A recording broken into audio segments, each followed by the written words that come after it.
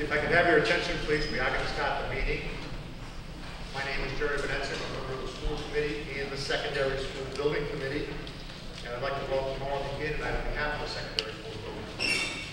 The purpose of tonight's meeting is to update you on the status of the high school and middle school building project, and also discuss with you the cost overruns that we are currently experiencing. Joining me tonight in the presentation, Superintendent of Schools Kathleen Willis to my right. She's a member of the Secondary School Building Committee as well. Sean Delaney, the Chairman of the Board of Selectmen, who is also a member of the Secondary School Building Committee. And Don Kelleher, a member of the Finance Committee, also a member of the Secondary School Building Committee. We have a presentation for you that's only going to take about 20 to 25 minutes, and I think it's posted up there. We're going to do a status review of the project. We're going to talk about the budget that was approved just about a year ago, last March. We'll talk to you about how we got here, how we tried to respond to the budget overruns. We're going to give you an updated cost estimate, which will include a range of additional costs. We're going to talk to you about the consequences of a yes or no vote. We're going to deal with the next steps that we're going to be taking, and then we're going to open it up for public comment and discussion. We also have here tonight representatives of our architect, Dora Whittier, and also from PMA Associates, which is our project manager, and Jeff White is here as well, and Chris Carroll. At this time, I'm going to turn the presentation over to Sean Delaney.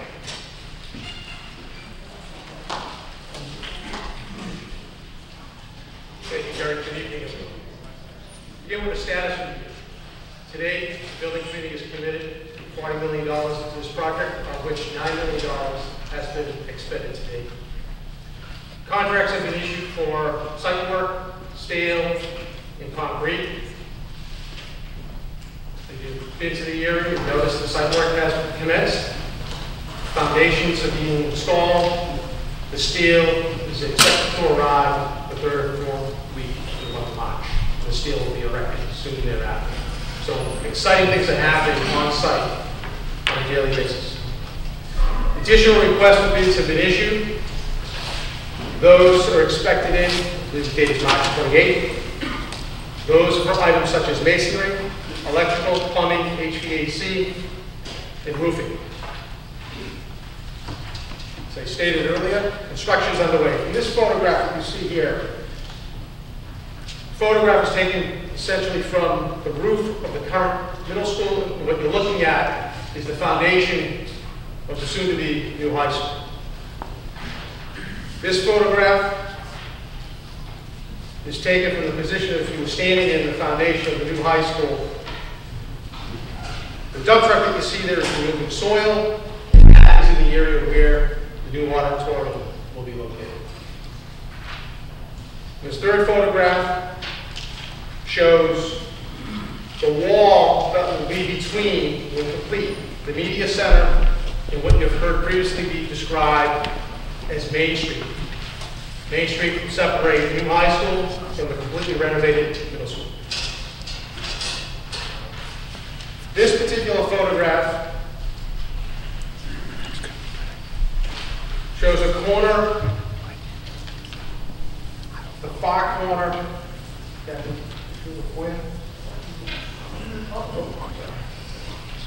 that far corner is the corner of the high school foundation, which will be closest to the riding school, to give you a perspective.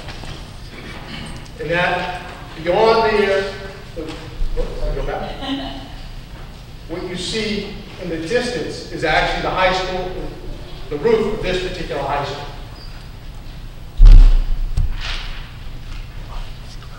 This photograph is taken from the perspective of what will be the new roadway of the joint middle school high school. The trucks you see up in the left-hand corner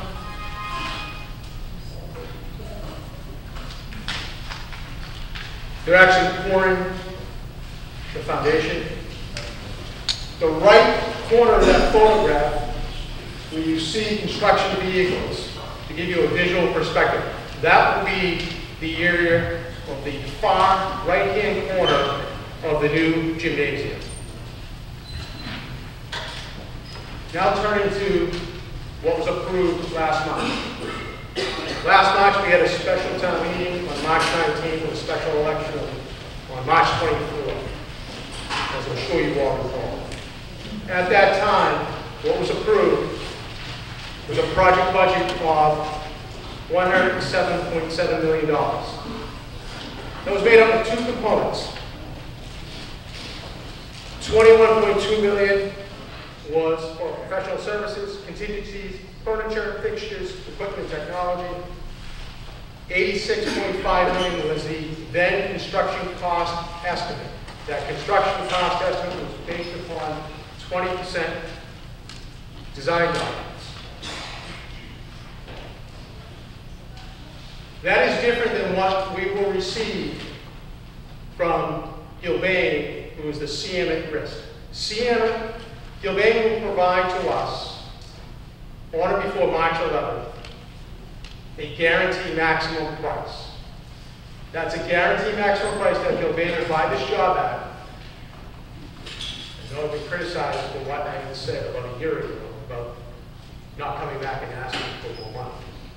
I must say that I did say that, I acknowledge that, and that was based upon advice and opinions that were given to us by project manager.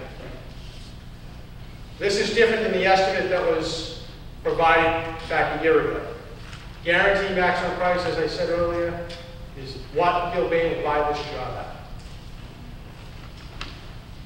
And we will have that on March 11th, and we will present it, you'll hear it at a joint meeting of the school committee and board of selectmen on that evening at Town Hall. That will begin at 6 p.m.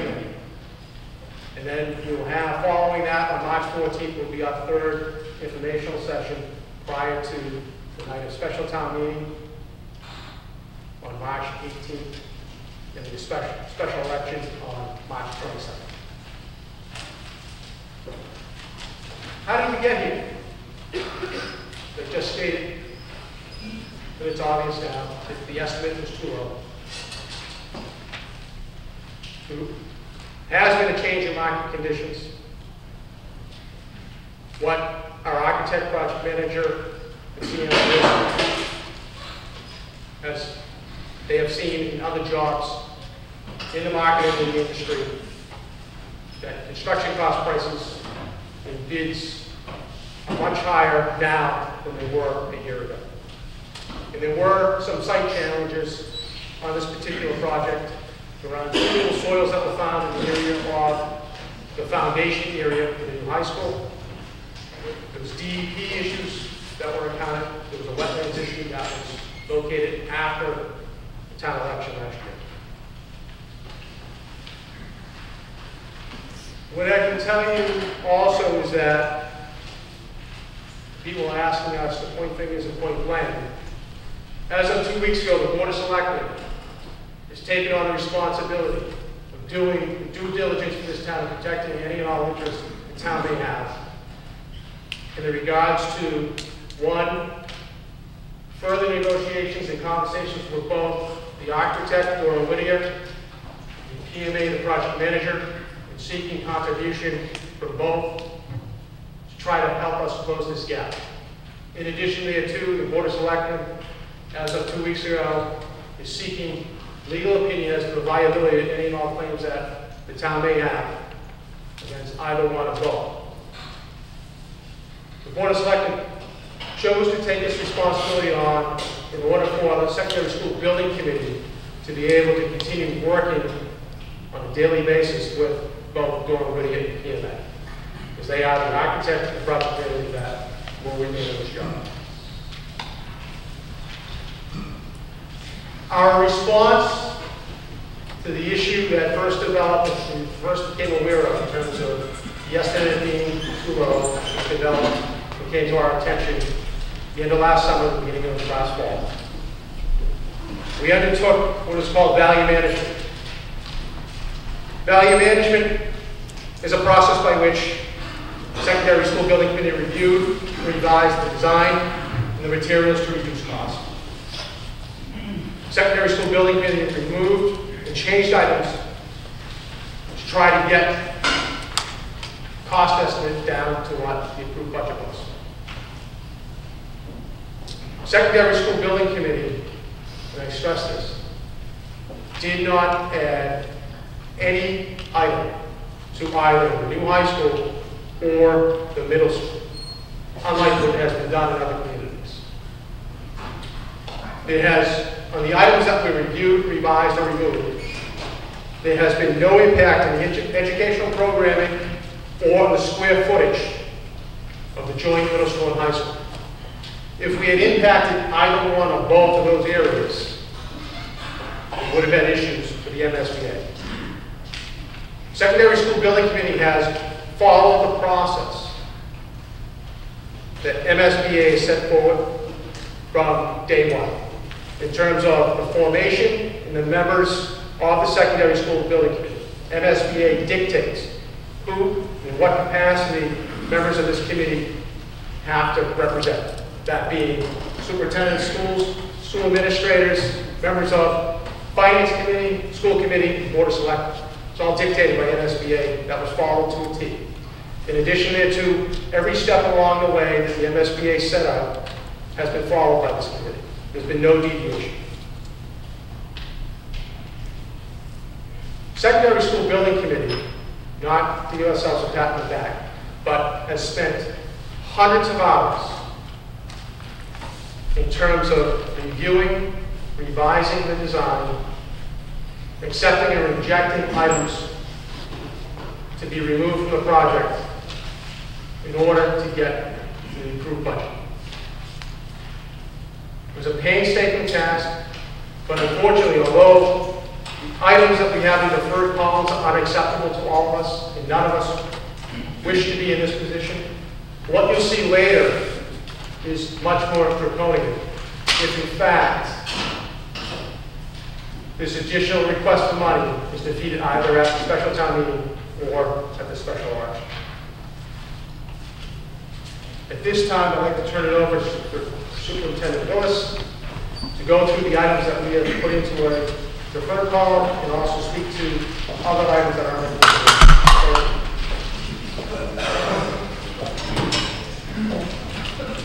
Thank you, Mr. Delaney. As Mr. Delaney just indicated to you, to arrive at this initial list, hundreds of hours have been spent reviewing site, structural, architectural, mechanical, electrical, and plumbing items presented to the Secondary School Building Committee by our professionals. These items are not random, nor are they intended as scare tactics. The items reviewed were identified as those that could be deferred because they had the least impact on the construction schedule. They can still be added back into the project with additional funding because they are not embedded in the construction. These items were also identified because they do not directly affect the education program or square footage of the building project. All of these items are currently included in the current construction documents, and the value of these items will be included in the final guaranteed maximum price. So at this time, I'm going to review the previously eliminated items to meet the project budget to provide more context to each. I'll move through these at this particular time. So when we talk about the athletic field team room building, it's important for you to know that this includes bathrooms for students to use during physical education class, team practices, and games. It provides spaces for equipment storage, and this storage extends the life of the equipment, thus protecting the investment that the town has already made. It provides girls and boys team rooms for interscholastic sports. Audio-visual equipment includes projection screens, televisions, TV stands. Reductions to auditorium lighting and stage equipment means we will have limited functionality of this space. The basketball hoop motors raise and lower basketball hoops. This will need to be done manually.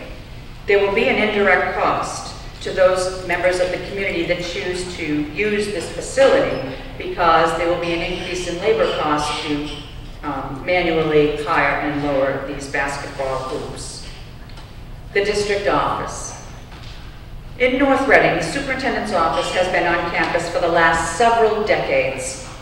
It's currently on site, but the administrators and support personnel are spread out across the middle school.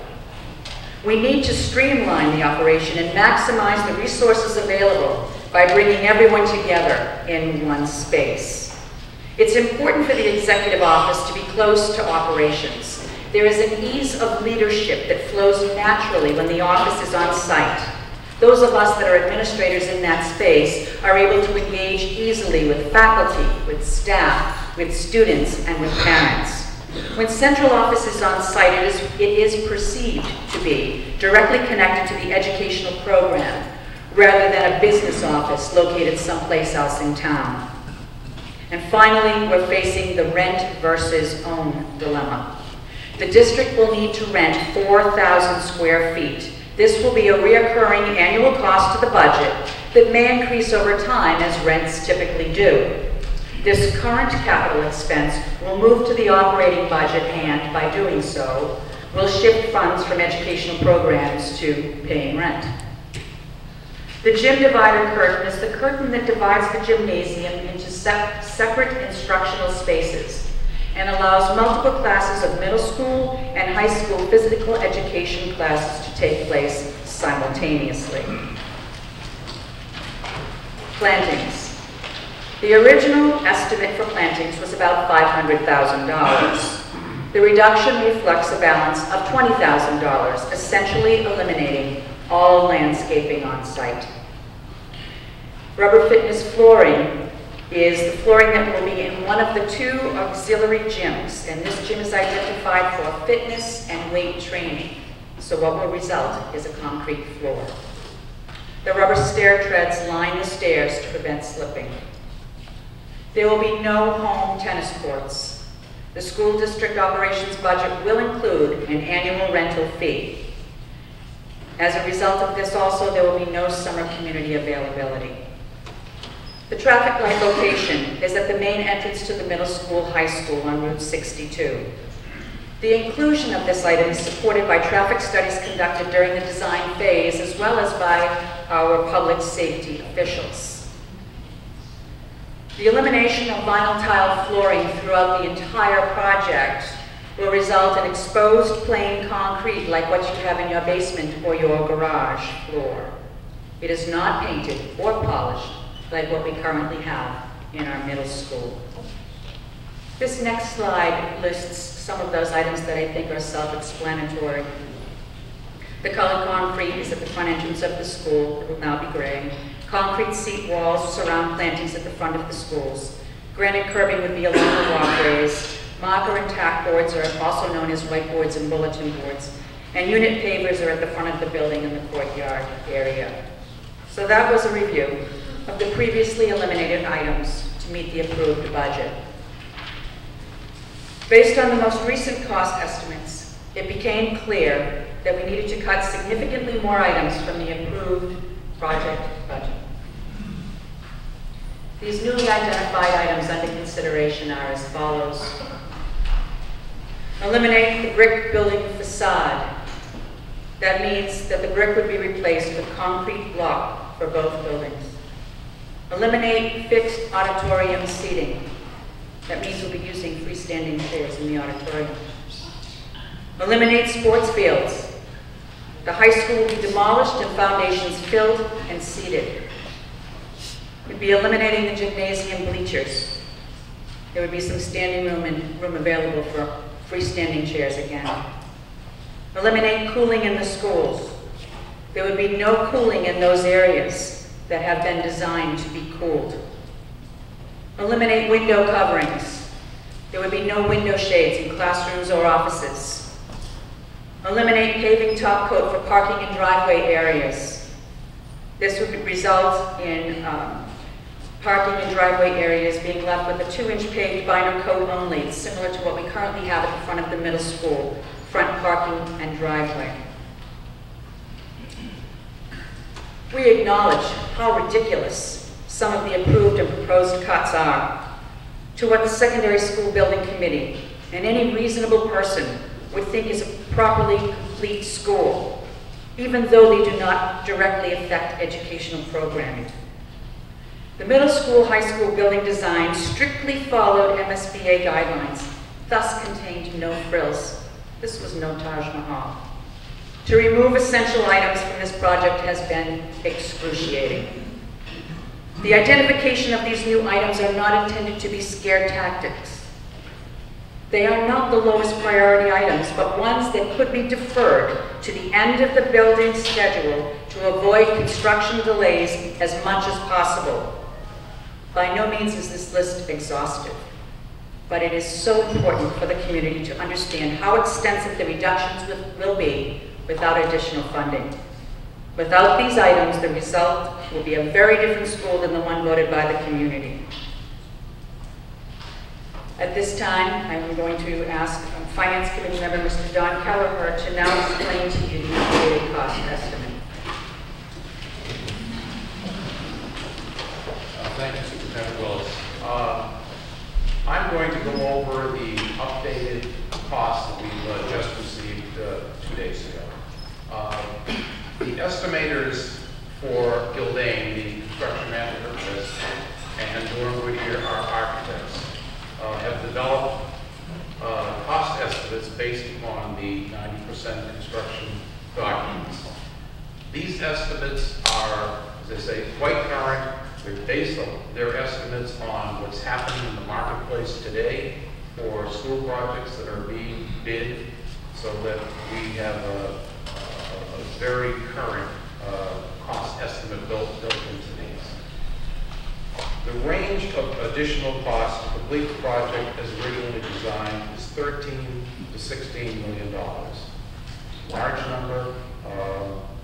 We wish it could be smaller, obviously, but as Mr. Delaney mentioned in his presentation, the drivers of this are the estimate, the early estimate, some site work issues, and as I just mentioned, the cost estimates. Cost estimates are higher than they were. I think if you look around to read the paper to see what's going on in the greater Boston area, there's an awful lot of construction going on. That in itself is going to drive up prices because you're competing with lots of other buildings, not just school buildings. It's important that these additional costs be funded within the project by means of exempt debt, as the original authorization was. And the reason for that has been talked about by some of the other speakers already, but these things, many of them, simply have to be done to deliver a school that we're all going to be proud of. If they're not covered in the project budget, then we're going to have to be looking to cover them out of the operating budgets of the school or of the other debt that would then have to be funded out of operating costs. So no matter how we look at it, whether it's debt or just trading off, there's going to be increased pressure on the operating budgets, not just for the school, but the town as well for municipal services. So the most efficient way of dealing with this is to include it into an exempt bond item. It's outside of the operating budget, and it will be paid off over the length of the bond and then go away. The estimators will be reconciling the differences that they have between their two estimates, and we will receive a guaranteed maximum price, the GMP, on March 11th. As Mr. Delaney said, that the estimate that we had a year ago when this project was brought forward to the voters was our best estimate of what it was going to cost to do it, and based upon the advice of our professionals. Though that was off of 20% design documents. The difference between then and now is that the estimate, or the price that will be received on March 11th is no longer an estimate. It is going to be the cost to construct construct the building. The contractor at risk building will be, term is buying the project. They'll be responsible for delivering the construction of the project at that price. They'll guarantee that price. A lot different than we were a year ago. You know, people I've heard, and there's probably folks in the room here say, well, how do we know this is the last time you're going to be coming back to us? This is because we'll have a guaranteed price. The estimated tax impact. As I mentioned, the cost increase is going to be from $13 to $16 million. We'll know what that number is on March 11th, and we'll present it at March 11th. The selectmen and the school committee and the secondary school building committee will present it at a meeting. It will also be presented at the next community forum on March 14th.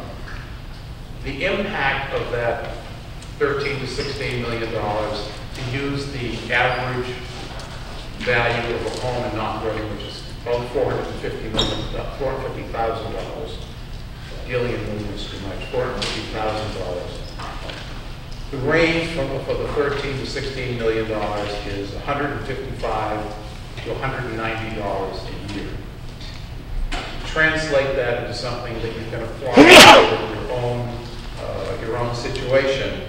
That's $34 to $42 per $100,000 of assessed value. So if you look at your current tax bill and see what your assessed value is, to determine what the cost will be to you based upon this range, it'll be, as I say, $34 to $42 per $100,000 of assessed value. I'm going to turn this back to Mr. Venazia, and that will take questions. Thank you, John. Again, the consequences. A yes vote to approve the additional funding is absolutely critical to this project. I don't know what else to say. It's critical because it keeps the project on schedule. It's critical because it supports the restoration of all the items that Superintendent Willis went over that are going to be taken out of this project and will be restored back into the project if we get this funding. All of them will be. And it'll allow us to complete the project as we envisioned it, as we proposed it, as we designed it. It maintains the full MSBA reimbursement amount. That means that the $47 to $49 million that the MSBA is contributing to this project stays in place. It's the most cost-effective way to complete the school project as designed. And it doesn't have an impact on future operational budgets. That's why a yes vote is so important. We have a problem. We need to fix it. The time to fix it is right now. A no vote has dire consequences for this project. A no vote results in all of those items that Superintendent Willis talked about and more being removed from the project. It results in potentially a 7-month delay in the project at a cost of possibly $400,000 a month. And anybody that's involved in construction knows that any delay in a project has a cost associated with it. And it obviously fails to meet the original project mission and allow us to complete the project as we designed it. If you look at this graph, the top 2 bars, if you can see it, or if you look at your handout, it shows the schedule that we currently have, and it's the top 2 bars. The high school construction is to be completed in the summer of 2014. That allows us to get into the middle school and start work on the middle school during the summer of 2014. And the projected completion of the middle school would be in the summer of 2015. If we encounter any significant delays, it backs up everything. And the consequences are that the high school construction would not be completed until sometime in November, December of 2014. That means we can't start the middle school construction until we complete the high school, because the students in the middle school are going to move into the old high school, and the students in the old high school are going to move into the new high school. That means the phasing is going to have to take place in the middle of the school year as opposed to in the summer. And it's no accident the schedule reads this way, because that was the plan from the beginning, to be able to move all the students and everything we need and acclimate the staff during the summer of 2014 and 2015. In addition to that, the cost of delaying the project for 6 or 7 months is approximately $3 million. And that $3 million is additional monies that are going to be taken away from the project, which means we have to find additional cuts to make up for the $3 million that the delay will cost us. The Secondary School Building Committee certainly never wanted to be here in front of you asking for additional funding, as Mr. Delaney has stated. It's the last thing we wanted to do. We worked, we thought back in late summer and in the fall of last year that we could fix the project, that we could take out some things that weren't going to have a huge impact, and that we would not have to come back for additional funds. Unfortunately, that didn't happen. So we are strongly recommending that you approve the funding so that we can complete this project as it was designed. Next steps, as Mr. Delaney and Mr. Kelleher have stated, we are going to get a guaranteed maximum price on March 11th. That means that we will have the number. It won't be a range anymore, it won't be an estimate anymore. It will be the number that our contractor, Gilbane, is going to buy the project for. We're going to have another informational forum on Thursday, March 14th, and at that forum, obviously, we will be able to provide everybody with that number. As Mr. Delaney said, we're also going to be meeting as a joint Board of Selectmen and School Committee to announce that number. We have, the Board of Selectmen have scheduled a special town meeting for Monday, March 18th, and then a special town election for Friday, March 22nd. Obviously, both of the meeting and the election is to ask the community to approve the additional funding.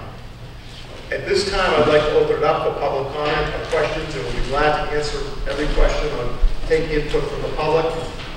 Steve Nathan has a microphone. I'm going to ask you, because it is being televised, please use the microphone. Just raise your hand, and Steve will come to you. Yes, sir.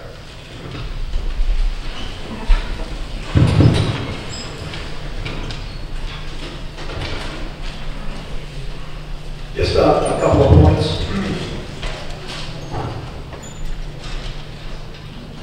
I'm sorry.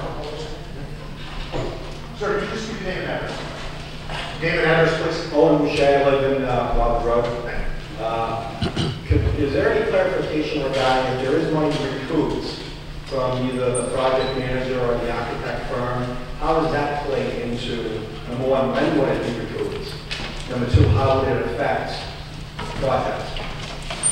That's an ongoing process right now, trying to deal with that. And as Mr. Delaney said, the Board of Selectmen are dealing with that directly with the project manager and the architect. The school building committee is not. I'm assuming, again, if there were monies or contributions, they would be applied to the project to go towards the project. And I want to assure you that if there are monies left over at the conclusion of this project, in this budget, that money would go back to the town. It would be reduced the debt service, though, the money we're going to have to borrow. And did we consult our legal counsel regarding continuing working with this architect and this project manager? It seems like, and again, it's not out there, because a lot of it's in executive session, there seems to be some liability here. Are we okay as a town working with this group? Yeah, I don't want to comment on legal issues. We have met with town council, both the secondary school building committee has met with town council, and I know the selectmen have consulted with town council. I want to say this. We are confident in moving forward with our architect, our project manager, and our contractor. They are experienced. They have done multiple jobs in the past. And we've been working with them for a very long time. And it would be fatal to this project for us to have to make a change with our architect or our project manager. There was a bad estimate. The estimate was too low. There have been a lot of things that have happened over the last year. From the time we gave that estimate in March of 2012 until now, March of 2013, there have been a lot of things that have come about, particularly the change in the marketplace, that have resulted in the increased cost. But to answer your question, we are moving forward with all of our professionals. We have consulted legal counsel. We have. And they have advised that? We have consulted legal counsel, and they have advised it. Okay.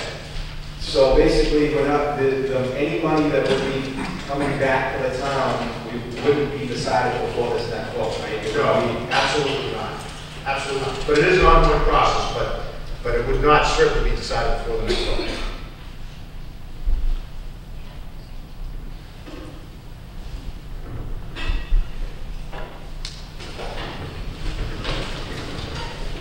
Yeah, John Versio, 31 Marshall Street. I have two questions that confuse me a little bit on this presentation. What I thought I heard when I was here at the first presentation was that if the additional funding wasn't approved, the project would still go on, but we had a list of things that would have to come out of the project for us to meet the budget. What I heard tonight was, I thought I heard tonight, maybe I heard it wrong, was not only would those things have to come out, but there's another list of things that would also have to come out as well. I'm curious how that changed between what I thought I heard before and what I heard now.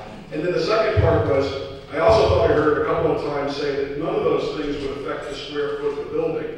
And I also heard if we move the division offices out, we've got to go rent 4,000 square feet or whatever the number was elsewhere. So what happens to that 4,000 square feet in the building if it doesn't go down and the division office moves out? The removal of things from the building, if I can phrase it that way, the taking out of things from the building, has been an ongoing process going all the way back to last September. The reason things have changed is we've had to add to it. As we completed our construction documents, it went from 60% to 90% completion of the construction documents. We were able at this point in time to get the range that you saw tonight. So this is the first time that we've seen that range of $13 to $16 million. Before we were working on hopefully a lower number, and we were also in the process of seeing how far we could go in removing things from the project that did not impact the square footage and or the educational needs of the school. So we've had to continue to add, and with this number, it just keeps, we just keep adding to the list. I'm sorry, the second part of your question? The square foot change with the divisional office. If I could just add, Jerry, just answer your first question. We went from a 60% construction documents to 90% construction documents. So that contributed to further design of both buildings, which added to the cost. In terms of the second question, that square footage is not an educational space, so we don't think it will have that impact in terms of MSBA. We don't think, we don't know. It's not reimbursable by the MSBA. The administrative square footage was never reimbursable, it's still not, so therefore it doesn't affect. Yeah, those are items, things like the administrative offices and the team rooms that are not reimbursable by MSBA. Those are paid totally by the owner of the project, which is us. But they were included in that original plan.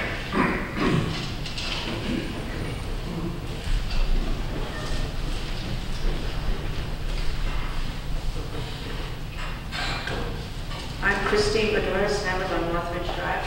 I'm a little new to this process, but I guess I heard you say the first estimate was a bad estimate. I'm still confused as to why estimates changed. The estimate that we had for the cost of the project a year ago in March was based on 20% design documents, a schematic design. I don't understand that. That means that the project is in the early stages of being designed, being developed. And the schematic design doesn't have all of the detail that's required for a contractor to actually get a price on the cost of the project. So what we do with the estimate that we had, we rely on our project manager, our architect, to come up with a projected cost. And that cost is based a lot of times on the square footage of the project. Since that time, the documents have progressed to the point where we have 90% design and construction documents done. So the contractor can look at the detail in those documents, and at that point starts to price out things exactly. What about the next 10%? The next 10%, if we move forward now and we get the funding, we can lock in the price of the buildings on the 90% documents, and the contractor then will absorb whatever risk there is between the 90 and 100%. That's all going to be built in to the number that we come up with on March 11th. Now, has our taxes gone up since this project has started? I'm sorry. Have the taxes, how much of the taxes gone up since this has started?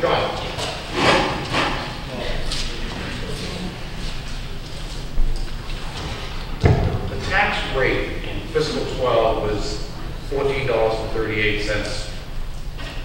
It went up to $16.04 in fiscal 13. Got to break that into two pieces.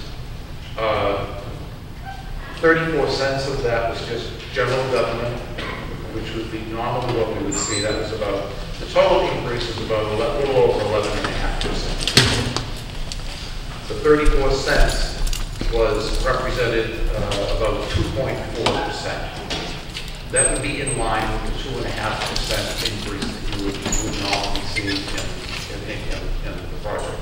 The balance of it, or the $1.32 per thousand, was the cost of the school, which is in line with what we thought it was going to be.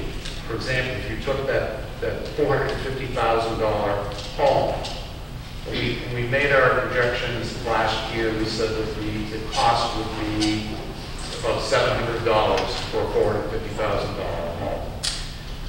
The cost that you saw in your tax bill this year for a $450,000 home was less than that. It was about $595.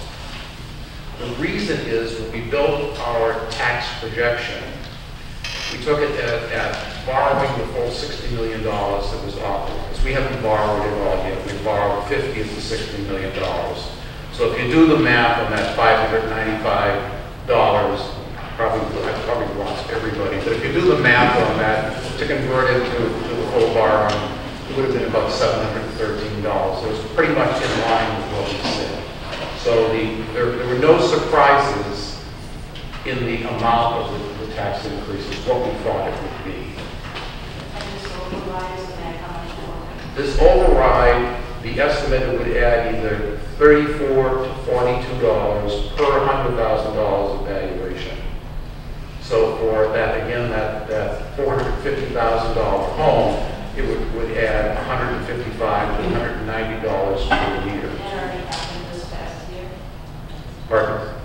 No, that hasn't happened at all. That would be if this vote passes, we go ahead and fund this project.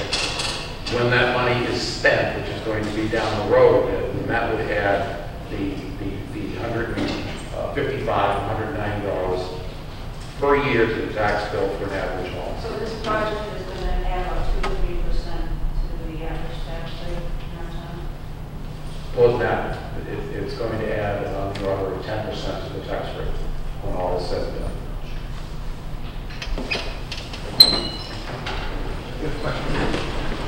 Hi, my name is Dan. I live at Hazel Street. I've heard a lot of talk about the estimate, and I guess I have less of a question and more of a concern. So I've heard you say you have a lot of confidence in the architect and the project manager, and I guess I gotta say, as a resident of this town, I do not.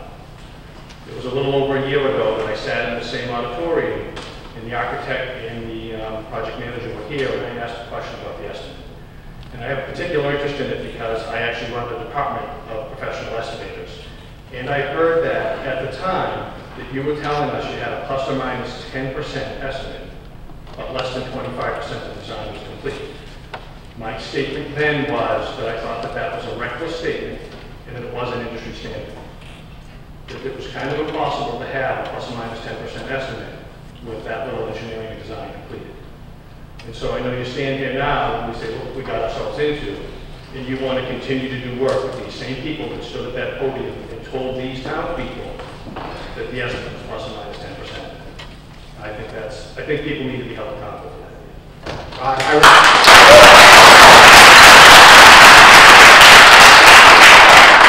I respect the concern, and obviously the estimate was wrong. You can see by the amount of money that we're asking for now that it was wrong. The question becomes, what do we do about it?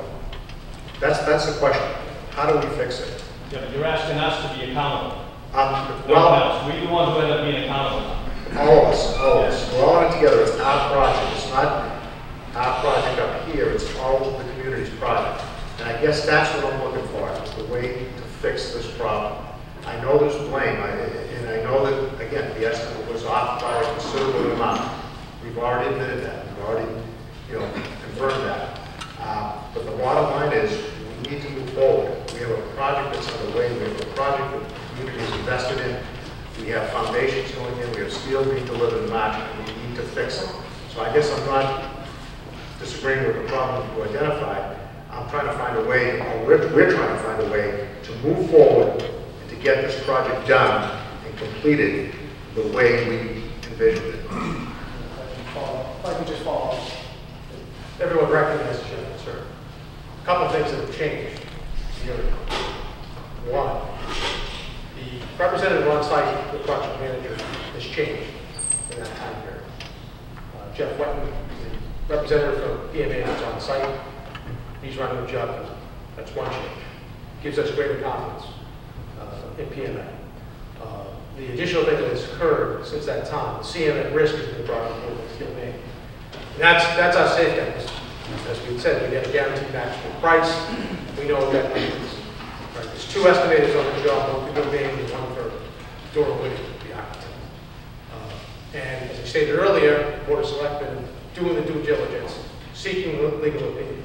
Those avenues will be pursued if we are given the opinion that there's a viable claim against either one of both durability or PMA.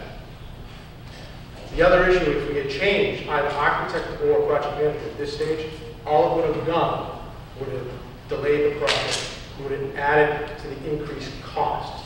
Because I'm sure if you're in the business that you're in, you understand that you change an architect at this point, a new architect isn't going to come in and pick up their drawings. And a new project manager isn't going to pick up and run from where the current project manager is.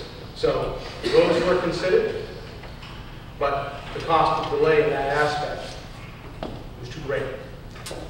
But we have the added confidence we change the representative from PMA and actually having the CM at risk on board at this point in time, which was not in place and is never in place in any school project at the time that the vote was approved a year ago. Hi there, this is Andy Lowe from Marchmont Road. A couple questions. One, I'm actually traveling during the town election, so how do I actually vote? And my other one was, you talked a little bit about the new items being pulled out, that we're not trying to scare anybody or using scare tactics.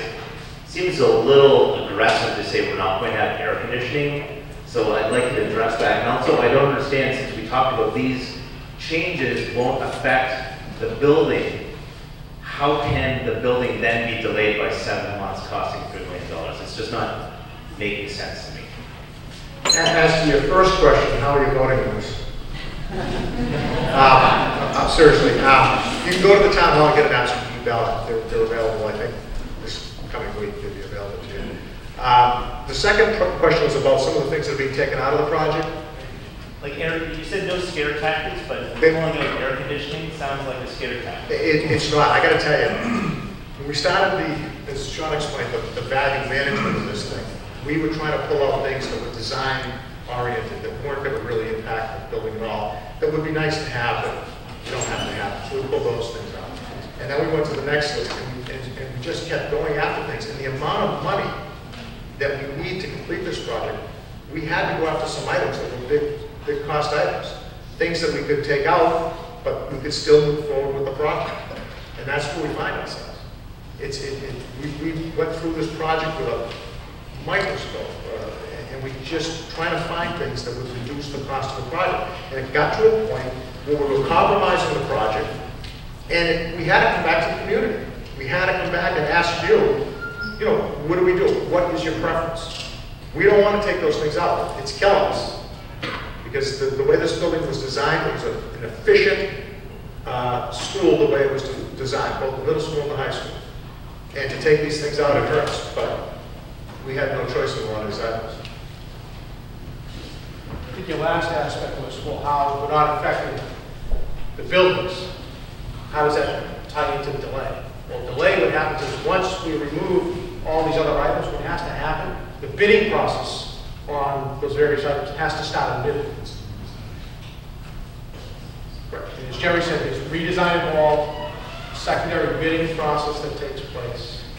And then what happens, you're going to have various trades that end up what they call stacking. So instead of having one trade in the building and working and completing and pulling in the second trade at that point, they're going to be working on top of it. Less efficient, more time involved, contributes to the delay. But as Jerry said, in terms of the delay, you saw it. If the completion of the high school doesn't take place in time for the move in the summer of 2014, the earliest it's going to be able to move is probably around Thanksgiving. You can't move middle school students down here, probably Christmas break. So that 6 or 7 months you have from the summer of 14 to January of 15, there's your delay time period. Hopefully that answers your question. Yeah, if we can't get into the middle school until November, our plan is to be in there when the kids leave in June 2015. 2014 and start work right away, June, July, August, September, October, November. And if the phasing's delayed, then we can't get in there. Where's Steve? Okay. Hi, my name is John Postman. I live at 3 Scotland Heights. I have three questions about the project. I should just say that I do support the project, and I initially also supported it. I had a question about the initial planning, the rising costs in the future. To begin with, the initial planning, my understanding was there were two estimates given, one from the architect that was $342 per square foot. The second was given by the owner for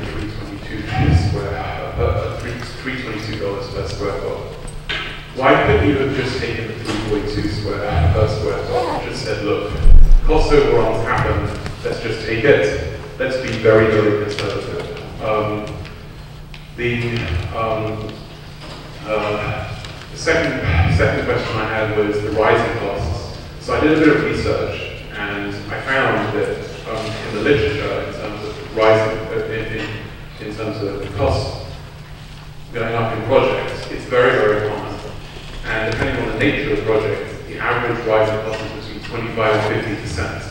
And given that's the case, I'm just wondering what prevented you from just building in a massive contingency and to say, look, municipal projects go over budget, let's put in a massive contingency, and specifically in terms of the economy. I also looked at articles going in 2011 and 2012, and the housing market was starting to tighten. And corporate profits are rising, and corporate profits are indicative of the cost of materials, not people's personal income, even though they were suffering at that point. And I found numerous analysts who were saying, hey, the cost of steel is going up, the cost of oil is going up, all of these things are going up. A third question, so again, I don't understand why it wasn't foreseeable that costs were going to go up. In fact, the 2008, 9, 10 recession was an exception. So again, I didn't understand why you say, look, this is a very, very rare time in history. Costs are very, very low, but let's assume that we're going to go back to normal. And I don't understand why the committee was so optimistic. The third question I had is the future. So you said that you need up to 16 billion. What if it's 20? What if it's 25? And what if something else goes wrong? So you said that the construction company is going to take responsibility for this project. But what if they don't? What if you get into a legal dispute with them? What if something else happens? Like the last time you came before us, you said this is it. This is the final amount of money. There won't be any more. But things always happen completely out of the expected. You'd be like, oh, I'm sure, and then boom, something else happens. What kind of guarantee can you give us? And who can be held responsible if, again, you have to come back to us for more money, or if there are, again, more problems? First question. Again, I'm going to go back to the same response. I understand what you're saying, but the estimate that we received a year ago, we were comfortable as a committee on the recommendation of our project manager that was a good estimate, and that did take into consideration inflation, the marketplace changing, and all those things. But again, you've got two estimates. You've got one for 322 and one for 342. Why not just go with the architect and just say, look, the higher estimate is one second. Could you imagine doing a construction project where it comes in on budget? That just doesn't happen. Those two estimates were taken by the project manager as part of the overall process of trying to come up with a price. They evaluated those estimates, and they came to us with a cost of $107.8 million. That's the number that we relied on in good faith. Now, again, the basis for them getting to that number was to take a look at the scope of the project, the square footage, and come back with a number that we relied on. As far as presently and going forward, the reason we call it a guaranteed maximum price is that the contractor is going to give us the cost of this project on March 11th. That is the cost. We have more than adequate contingencies built into that number to handle any unforeseen things that might come along. And most of our concerns were really with the site, which is being developed and we don't anticipate any further problems with the site. There's plenty of contingency in there. The guaranteed maximum price means that. That's the price that they're going to buy the project for. It's the difference between having an estimate based on 20% design documents, essentially a schematic design, and having 100% or 90% construction documents with all the detail that's going to be required for our contractor to price this job. So again, we are comfortable with the guaranteed maximum price when we get it, and it's going to be somewhere in that range that we gave you tonight. I guess I'm still confused. You had two initial numbers. Why didn't you just have one piece of proposal? Because we took the number that was recommended to us by the professionals that we retained You had to two provide different us numbers. with. No, we didn't have two numbers. We had one number. The number that was came to us. According to the North Reading transcript, you got 342 per square foot from your own architect. Are they not a professional? Why not take a higher number if you had two? One from the PMA, one from the architect. Just take a higher number. That's I just don't understand why you couldn't have done it. Because our project manager came back to us with the number that he thought we could build this project from. That's the best I can answer that question. That was the most. All right, somebody else? Richard Craig, Session Street. I'd like to know, when did you first come across that there was going to be an increase in what the original budget was going to be? Because I'd like to know, I feel it's pretty irresponsible to start the project, take down the trees, start digging a hole, put the foundation in. I mean, after you already found there was going to be an increase in the original budget that was going to cover all the expenses. I mean, I think this project should have been put on hold until we actually get this so-called absolute guaranteed maximum. I think this is very irresponsible. Also, is the state picking up their, whatever it was, 40% of this? Or do they feel that this is a ridiculous extra cost also? No, the state doesn't feel that way at all. The MSBA is very supportive of the project. As far as reimbursement, we were at maximum reimbursement a year ago. A year ago in March, when we got the funding, that was the maximum amount, 47 to 49 million that would be reimbursed. So the answer to your question is any additional funding that we receive is going to be paid for by the town, not the MSBA. But again, even if we had had that money appropriated a year ago, the MSBA was not going to pay more than what they're already giving us. Okay, so when did you find out that we're going to be overages? Because, like I said, this project has started, I mean, I live a few streets over, but I really haven't kept tabs on it too much. But I just think, why did it start? I mean, anyone else feel that way? Because I think there's no reason why this project should have started, because now it's like, all right, now what are we going to do? Not do the project? I mean, are we going to fill the hole back up and plant the trees back and call off the project? No, we've gone too far now, and now you kind of got us, I mean, what are we going to do? The answer is we're going to just take the taxes right now. What I will add is the following, is that in March of 2012, the community approved the expenditure up to $107.7 million. Through the MSBA process, if we had stopped and gone back, now this community is at the bottom of the list in terms of potential school projects. Don't you think we should have been given that option to maybe not go ahead with the project? All that would have done was delayed it, and the project would have cost time. All time does is cost more, as we've seen. And that's what would have happened in this project. You don't think proceeding reckless would cost money? I don't agree with the statement that it was reckless. I just heard somebody who has professional standards over there. This gentleman, I'm sorry for not name, he's a professional. He does it for a living. He made a comment that the statement that was made was reckless. Nobody heeded the warning. Where are we today? As I said, I don't agree with the comment that it was reckless. We have professionals on the job. Professionals that we're probably going to go after for liability is what I'm saying. We're seeking, as I said, we're seeking opinions concerning that. We had professionals on the job that gave us advice, and that's how we came to this community and asked what we did a year ago. And we're pursuing the investigation of any. I'd like to tell you I'm wrong. I'd like to hear that I'm wrong, that there's no liability, that we're not working with people who we paid to do a job, who didn't do a good job. I'm not hearing it. I think it would have been reckless for us to have stopped the project.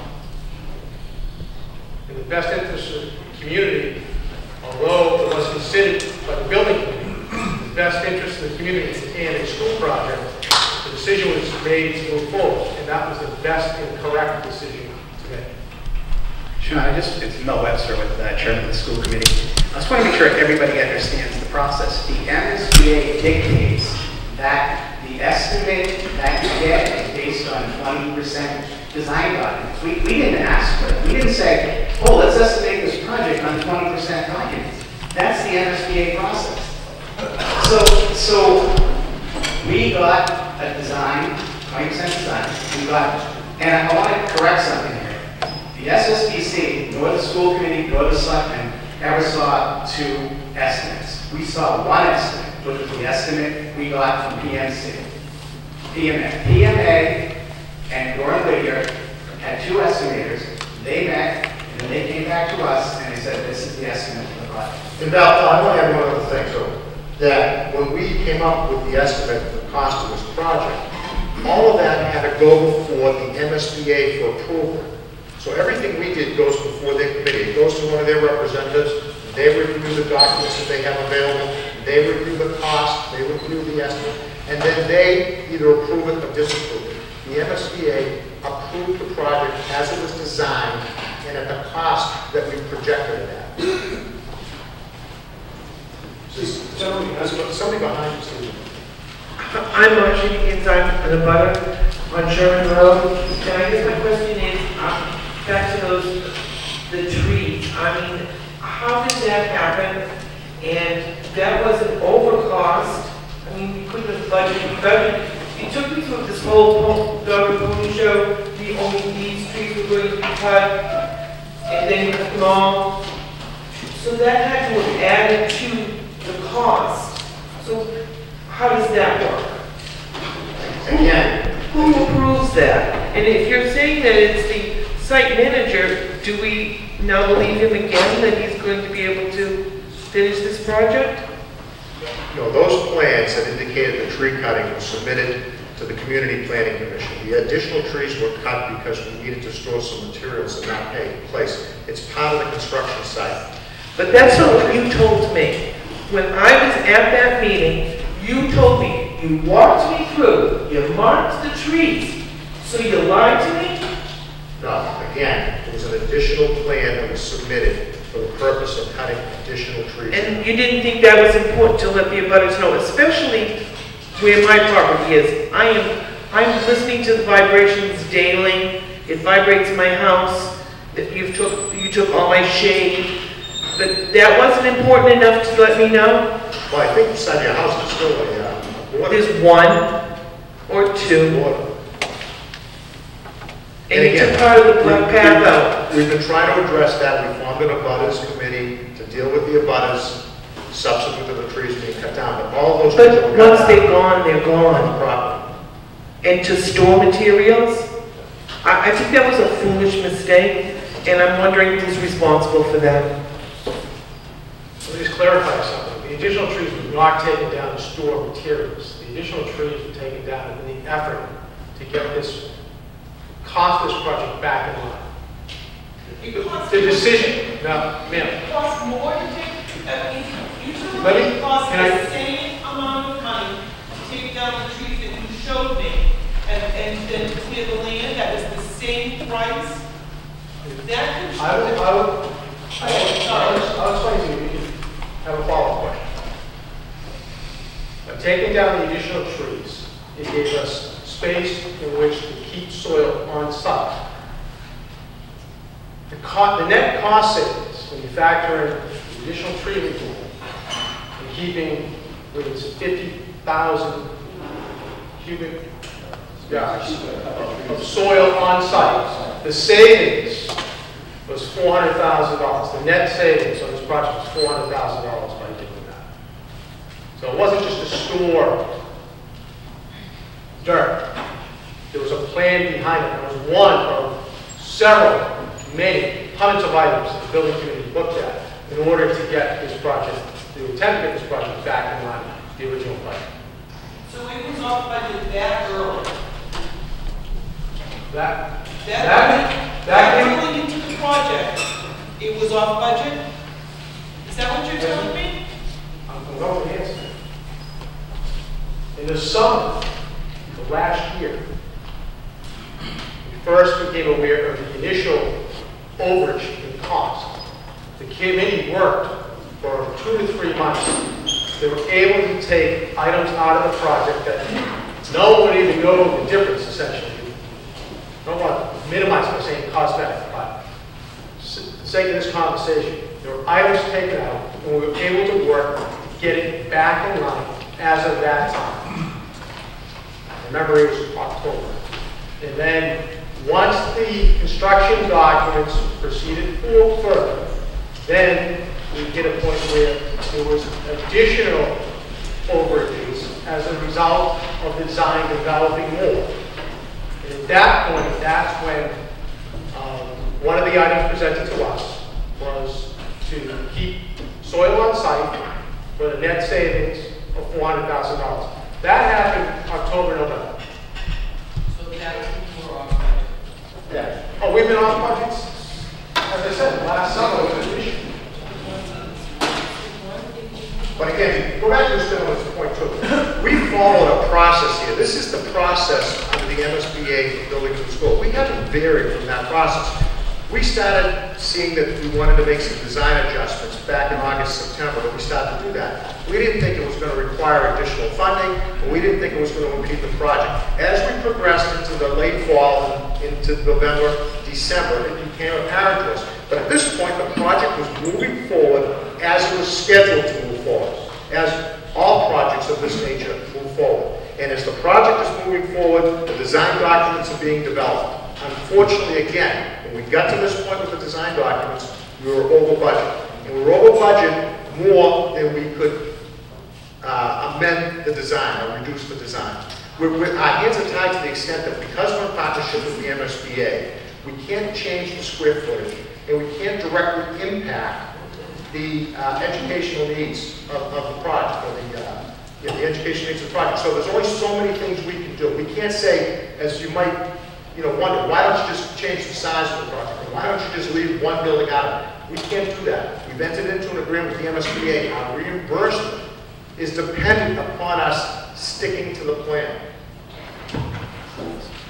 I have just a comment regarding the MSBA. When I go to doctors now, I get a survey at the end of the process, how did everything go? When I buy the car, I get a survey. I'm hoping the MSBA has some process by which they ask us at the end how it went. And if not, I'd like to see the administration draft a letter to them that bidding any project with a 20% document is foolhardy at best. And I just can't believe, and I can't believe I didn't pick up on that.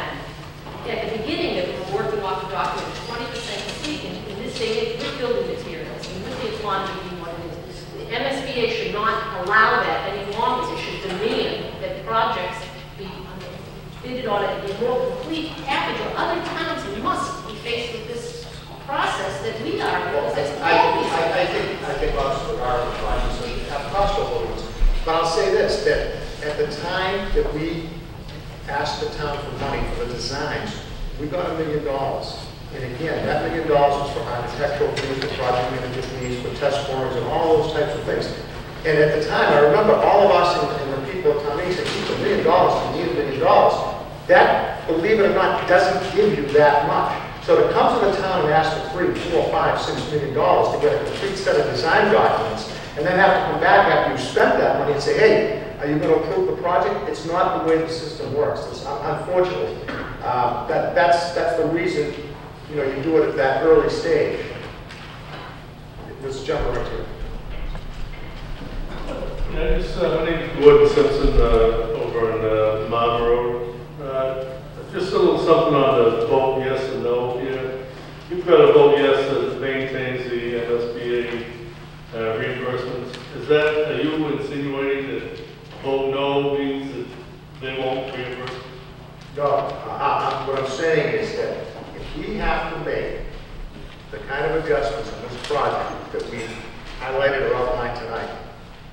think it's going to cause us to have to possibly go back to the MSBA and potentially lose some of the reimbursement to the point where we might have to make adjustments where for every dollar of value that we're giving up in the project in the schools itself, we're only getting 50 cents back. That's my concern, and that's the committee's concern. So they might, even though they said they're going to give us 47 million, they may renege on that? It depends. They wouldn't renege. It would basically mean that if we're adjusting the scope of the project, the amount that they're going to reimburse is going to be less. So for us to save a buck, for us to take a dollar worth of value out of the project, it may only result in us getting 50 cents back. If I could just add to this, it's not a skills activity. But if we take an item out of the project, if there is a number of items that they're reimbursing on, there's several items that they don't reimburse. Hey, we touch an item that they're reimbursing, and we affect that, that will affect the reimbursement amount we receive from MSBA pertaining to that particular item. That helps you understand. It's not a skills activity. Based on the $107 million estimate, their reimbursement?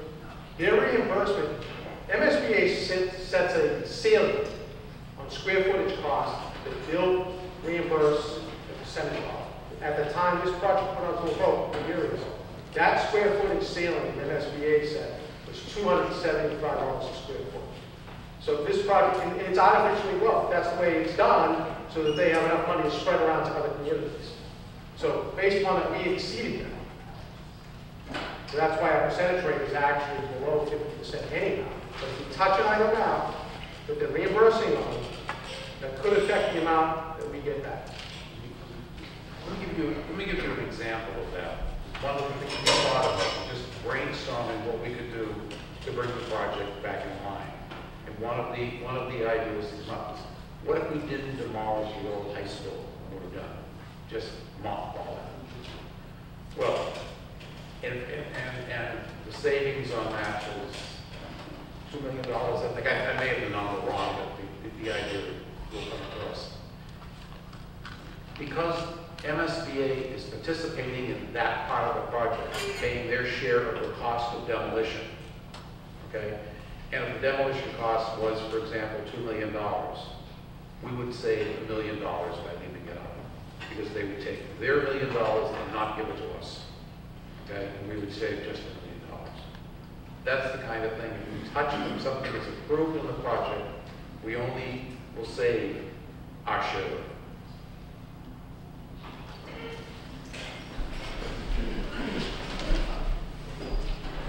Thank you. Jeff Hewell, 427 Park Street. In looking at the newly identified considerations to be adjusted, I noticed that we had the elimination of the fixed auditorium seating and the gymnasium bleachers. Now, if the new proposal were not to pass, we'd be stuck with the $108 million, and these items would have to come off. Am I understanding that correctly? You're saying it does pass? Right. If it doesn't pass, Jeff, we've got to find $13 to $16 million to take out of the project, and those are the things that, at least at this point in time, we've identified.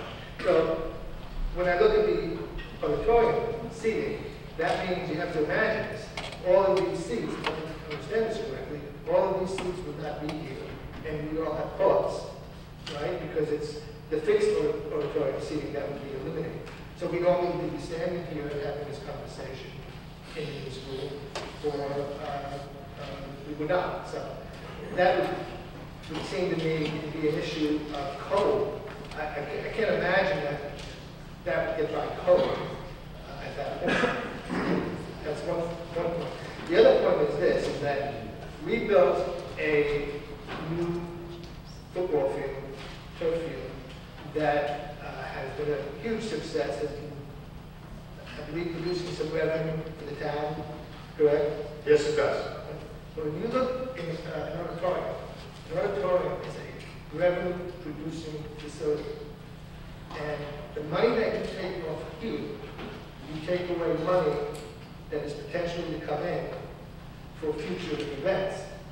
And I know because the either in the school, they're going into a competition, and they're going to, I forget the town, against Wyndham, and they will be competing. That's all rented out, it's good size, has all the necessary technology, and they do have stationary seating. So, if we have to go back to that $107 million structure, we need to somehow have some revenue coming back in, and that's what this place would do. That's what the auditorium would do. So to cut back in that area would really hurt the project. No, I understand, Jeff. Believe me, we understand that. We understand the ramifications. We could go back to a lot of the things that we've eliminated and make the same types of arguments. And clearly, I don't know what's the revenue producing argument we would have. You have the auditorium, and the football team is not part of the school anymore. If it were, it would be revenue producing for the school. But this is the only, this and the gym would be the only two places that really. again, we'd have to dig in deeper, find some other things that we can substitute taking out other than what we've already identified. That's the problem. That's how difficult this process is. Trying to eliminate that amount to reduce the budget by $13 to $16 million. You can only go so far before you start really affecting the way the school is going out. Good evening. My name is Eric Nietzsche, Park Street. I have a number of questions. A lot of them will be short answers also. I like to think that the town of North Reading, the school committee, the second school committee, and the officials over there have learned a great deal lesson a few years ago from the redevelopment of Batchelor School.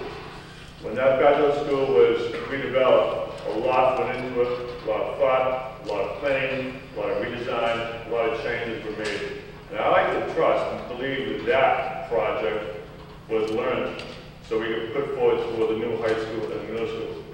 So far this evening, my confidence level is very low.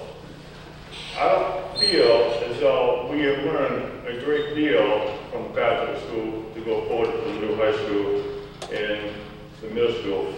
As far as being a budget, estimated, projected, expected, and real tax increases, budget overruns, and the lessons learned. Now, from this flyer here that I have here, I'm going to go down, and I heard Mr. Delaney, I believe it was Mr. Delaney had mentioned earlier, going right from the beginning, that there were site challenges.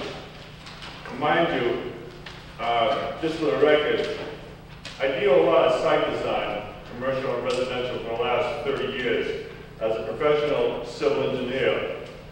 To see that the site has been tree cut, not landscape, but tree cut and overhaul the development, I hear two issues that were site changes, and that is the border vegetative wetland apparently has been found, as well as soil conditions. Now, when I do soil testing, I test the site to see if we have hazardous material, refusal, season high water table, proper soil for soil capacity, bearing capacity, foundations. When I see at the beginning of construction that we have site challenges, I question that if due diligence was planned ahead by the engineer to not detect these issues. So my question is, why not the North Reading Conservation Administrative Agent has not detected through the sidewalk this BBW? When I do site developments, residential as well as commercial, and I submit a notice of intent to the town, to any town, I don't regardless if it's Burlington, North Reading, Wilmington, towns all over, that the conservation agent needs to establish water vegetative wetlands prior to tree cutting, prior to land development, prior to getting any permits issued prior to construction. So that is just a small red flag for me. Based on the next one that I have here on page 2, I find out that the estimated project is based on MVA 20% requirement. When I submit plans and documents for Chapter 40B projects to DEP, they require 50% plan submittal before anything goes forward. To have a 20% requirement from MSBA, I think is ludicrous. It only projects a lot of problems for any town like North Reading to come up with this forum. And I see here my local residents having a lot of issues that I'm presenting here to you. And I agree with the gentleman to my far right, far left, is the estimator here, as another professional, that there is a problem here. When I take a look at the photographs and I see slides of newly constructed, steel being erected, concrete form, footings being put in, not one wall is up yet, it's just concrete footings. And all of a sudden we have these, and you are employed by the town, we supply your salary, you work for us, and all of a sudden you're asking us to come back and... I hate to admit this, I'm not getting paid. Okay. I hate to admit it. I'm talking as a town official, but you're asking us to come up with more money, based on 20%. So I think that the young lady behind me asking for 20% is not right, but that's MSBCA requirement, and I know you're stuck with that. But you have to really hear what we are saying, that you're asking us to make a vote to come with more money, and we're the ones footing the bill. My next point here is that I see a lot of things being eliminated. I like to think and feel that that $1.2 million football field that was just built is going to be untouched. Correct? That's correct. Okay, that's good to know. Now you're asking us for updated cost estimates from a 20% plan submitted by the engineer architect. Now we're at a 90% plan submittal. So now, am I correct? Correct me if I'm wrong. Now you're saying that these cost overruns are based on 90% plan, engineering, architect plan submittal rather than 20% that you received a year ago. The cost is not based on the 90%. Right. So MSBA has a requirement, submit plans for 20%. I think you've done that. Now you got to receive an estimate. Now based on 90% plan submittal, you're saying cost overruns. Okay, I'm following you on this now. The tree cutting process up in the hill. When I submit plans for tree cutting, every single planning board, and any town I work for and work in, every planning board member comes up to me every single time, asking the same darn question. How many trees do you cut down? We want to see a minimum of 2 to 5 trees per lot maintained. 4 adult trees maintained. We have a tree warden to go out there. If you're going to be tree cutting down trees within the zoning setback line, that's the fee that the homeowner has to pay. I can't answer the question of whether or not where the trees are that were cut in relationship to the setback lines and the lot lines. I just think that they're not within the setback lines. So when I see trees being cut down, I see just completely white, moonscape. I like to think that the trees are cut down based on redesigned plans, based on the fact that we have soccer fields, football fields, baseball fields, parking lots. But I would trust that when plans are now being revised to cut down trees, the alternative is for replanting. Is there a replanting scheme or landscaping scheme that's going to put in new trees that are going to be of either 3-inch, 4-inch, or 5-inch caliper in size? And the trees that were cut down, did the town recoup some gain of money for the lumber and the logging? Dealing with trees. He's our tree expert. Well, good. For trees, part of the contract was, when it was negotiated, any kind of buyback of either chips or lumber was fixed into the price. So the town doesn't get it, but it was effective with the bid. That was based on the first go-round. With the bid of the current plan has. And there's been landscaping plans that we put in there that's actually in the cut that was gonna replant the berm that's going up, and all the other landscaping. So, there's about $500,000 for landscaping and trees, not 3-inch caliber, but that are slightly smaller, some bigger ones, some strategic areas. But right now, that's on the table being cut. There's $20,000 left in that budget. But am I correct to understand that there's a wider scope of trees were removed based on the plan redesign? Yes. So with those trees being removed, did the town regain or recoup some of the cost of the clearing was, when it was bid by the forester, the low bid came in probably because all those trees were used for lumber and chips. So yes, in other words, the town doesn't get that money for getting cleared. The landscape contractor. So the landscaper kept that money? And he reduced it, it was an actual bid, so that, yeah, cost. The town doesn't benefit from the. We benefit, but we don't get the money. The town Yes, so, yes. The town benefited, all right, thank you. Sure, let me ask you this too. Now, I'll have another question, but I'd like to reserve it for later on. This lady right here is trying to ask a question, Steve, right here.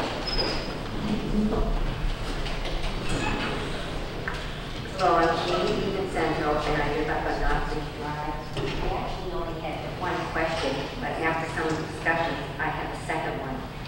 We heard the statement that we might have a reduction from the MSBA, but it sounded to me like none of the square footage was going to be affected. And that was what the MSBA put our percentage on. So I don't understand how we would have a reduction from them if we're not changing the square footage. If we don't get additional funding, and we have to reduce this project by another $13 to $16 million, it may be that we're going to have to change, or at least talk to the MSBA about changing the scope of the project. We may, we Yes, might. we may. But because I don't know, as a member that's been in this committee for years now and has sat at all the meetings and looked at all these reductions, I'm just not sure how we're going to get this, keep this project moving with that kind of cost reduction. Is it going to change the square footage in any way? What we've shown you right now, no, but there are things that are fairly critical that could impact the educational and programmatic needs of the buildings. You know, I find, I'm a teacher, I was a teacher, let's say, a long time ago. So some of this I find very difficult, but my main thing that I wanted to say is, like many of the other people here, I'm obviously not happy with the way everything is handling, but I really do not want to keep going over spilled milk. We are where we are, I understand that, but I think I heard that without putting back all the things that are being taken out, it does not affect the educational possibilities for our students, and that it does not affect anything of an increase. That increase does not have to come. If we take these things out, it won't affect the education process. And I understand that these things, some of these things can be done at a later date when we're more able to handle these things financially. Well, you've raised that's a good point. That's a good point, because if we have to start adding these things back at a later date, the town's going to pay for it. And I can tell you right now, it's going to cost more. And that's why I said, let's fix the problem now. It's far more cost efficient to do it now, because a lot of these things are going to have a future drain on our operations budget. They're going to have future drains on our capital budget. You saw what Mr. Kelleher showed you. It's a lot of money, but for that amount of money, for that $155 to $190 increase in the tax rate, we can do this now, as opposed to coming back to town meeting and asking for capital funds to add or fix things.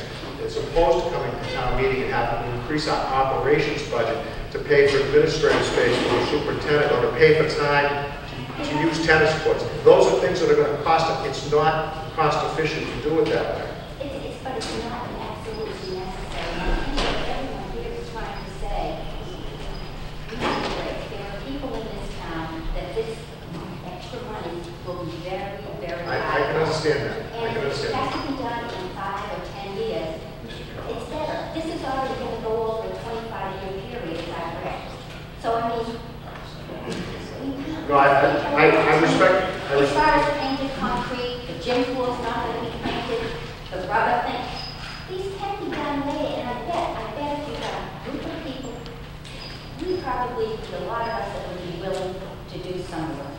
I'd be willing to paint all the time for myself. I appreciate that, but it's a lot more than painting. I know that, but I'm saying this is just a small idea of where we're at, and it seems to be a sensitivity to some of these things that can be.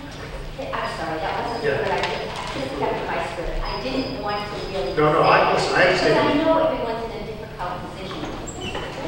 I understand your frustration, but I do want to reemphasize that, but that's the reason we're back here asking. We want to present it to the community, let the community decide. And the community supported this project overwhelmingly because they thought it was needed, they thought it would be a benefit. And we think it's up to them now to decide whether or not to take the route that you're suggesting and spread this out and fix it. I think we all know that this wasn't all open in the whole town. It was there. A lot of us were probably sleeping when it came. That the number of people who voted was a very small percentage of the town voters. It's an overwhelming majority of that small number. It was, I mean, all we can do is based on the people that voted, and this gentleman said it was 4 to 1. Yes, ma'am. I'm Christine. Before you go to question, I just want to also respond to this point regarding reimbursement and SBA. Two categories. There's eligible and non-eligible items that they'll reimburse for. Things that they don't reimburse for at all that are in this project. District office, the team building you heard about, wastewater treatment. All the other items that you see on this list that are in a deferred category or are under consideration, those items for which MSBA does reimburse a certain percentage. So although those don't touch the square footage for the educational aspect, it does encroach upon and will affect the reimbursement. Thank you. I have a question now. The professionals from Gilbane again? Yes. Did they leave the social list? Is there a question? I think maybe you could tell us a little bit about how we will not be getting any more tax and how they're going to contract on the budget. Jim Driscoll from Gilbane is here. He can speak to in more detail what the guaranteed maximum price is. And I believe there's a gentleman in the back looking to speak. This gentleman was the way to I think you may have a question for Gilbane. I had a direct follow-up, sir, but that's fine. We'll come back to it. It won't be effective. We're going to go. That's fine. Well, go ahead. You can ask that. Go ahead, sir. To answer your question, the guaranteed maximum price it's a guarantee from our company that we're going to build what's on those drawings for that amount of money. And no more than that amount of money. Any more than that amount of money, we're going to pay for. Oh yeah, we're going to be contracted. We're going to guarantee the maximum price. Anything that's less than that, the town gets back. That's how the guaranteed maximum price is. It's up to that amount, but not over. So, to win-win with everybody. See,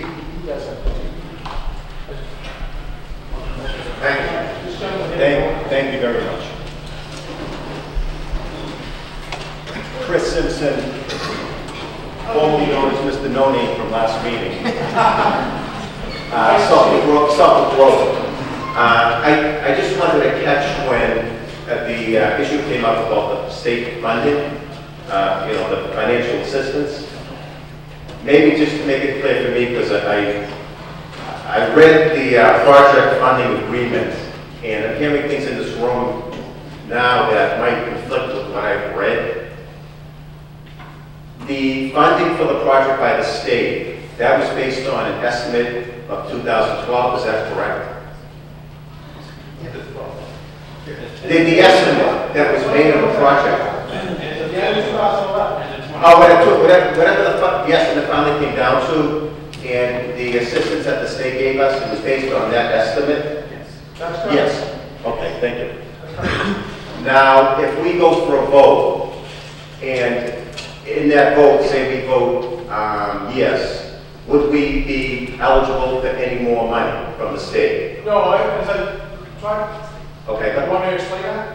please. We've already exceeded the maximum square footage reimbursement cost. The maximum was $275 a square foot. Okay. We were already above that at the estimate. Okay. Okay, so we will not get any more financial assistance from the state if the vote goes through? That's correct. That's correct, okay. And that's been true if this money had been appropriated last time, we still would have been sealing where we are on reimbursement. I understand that.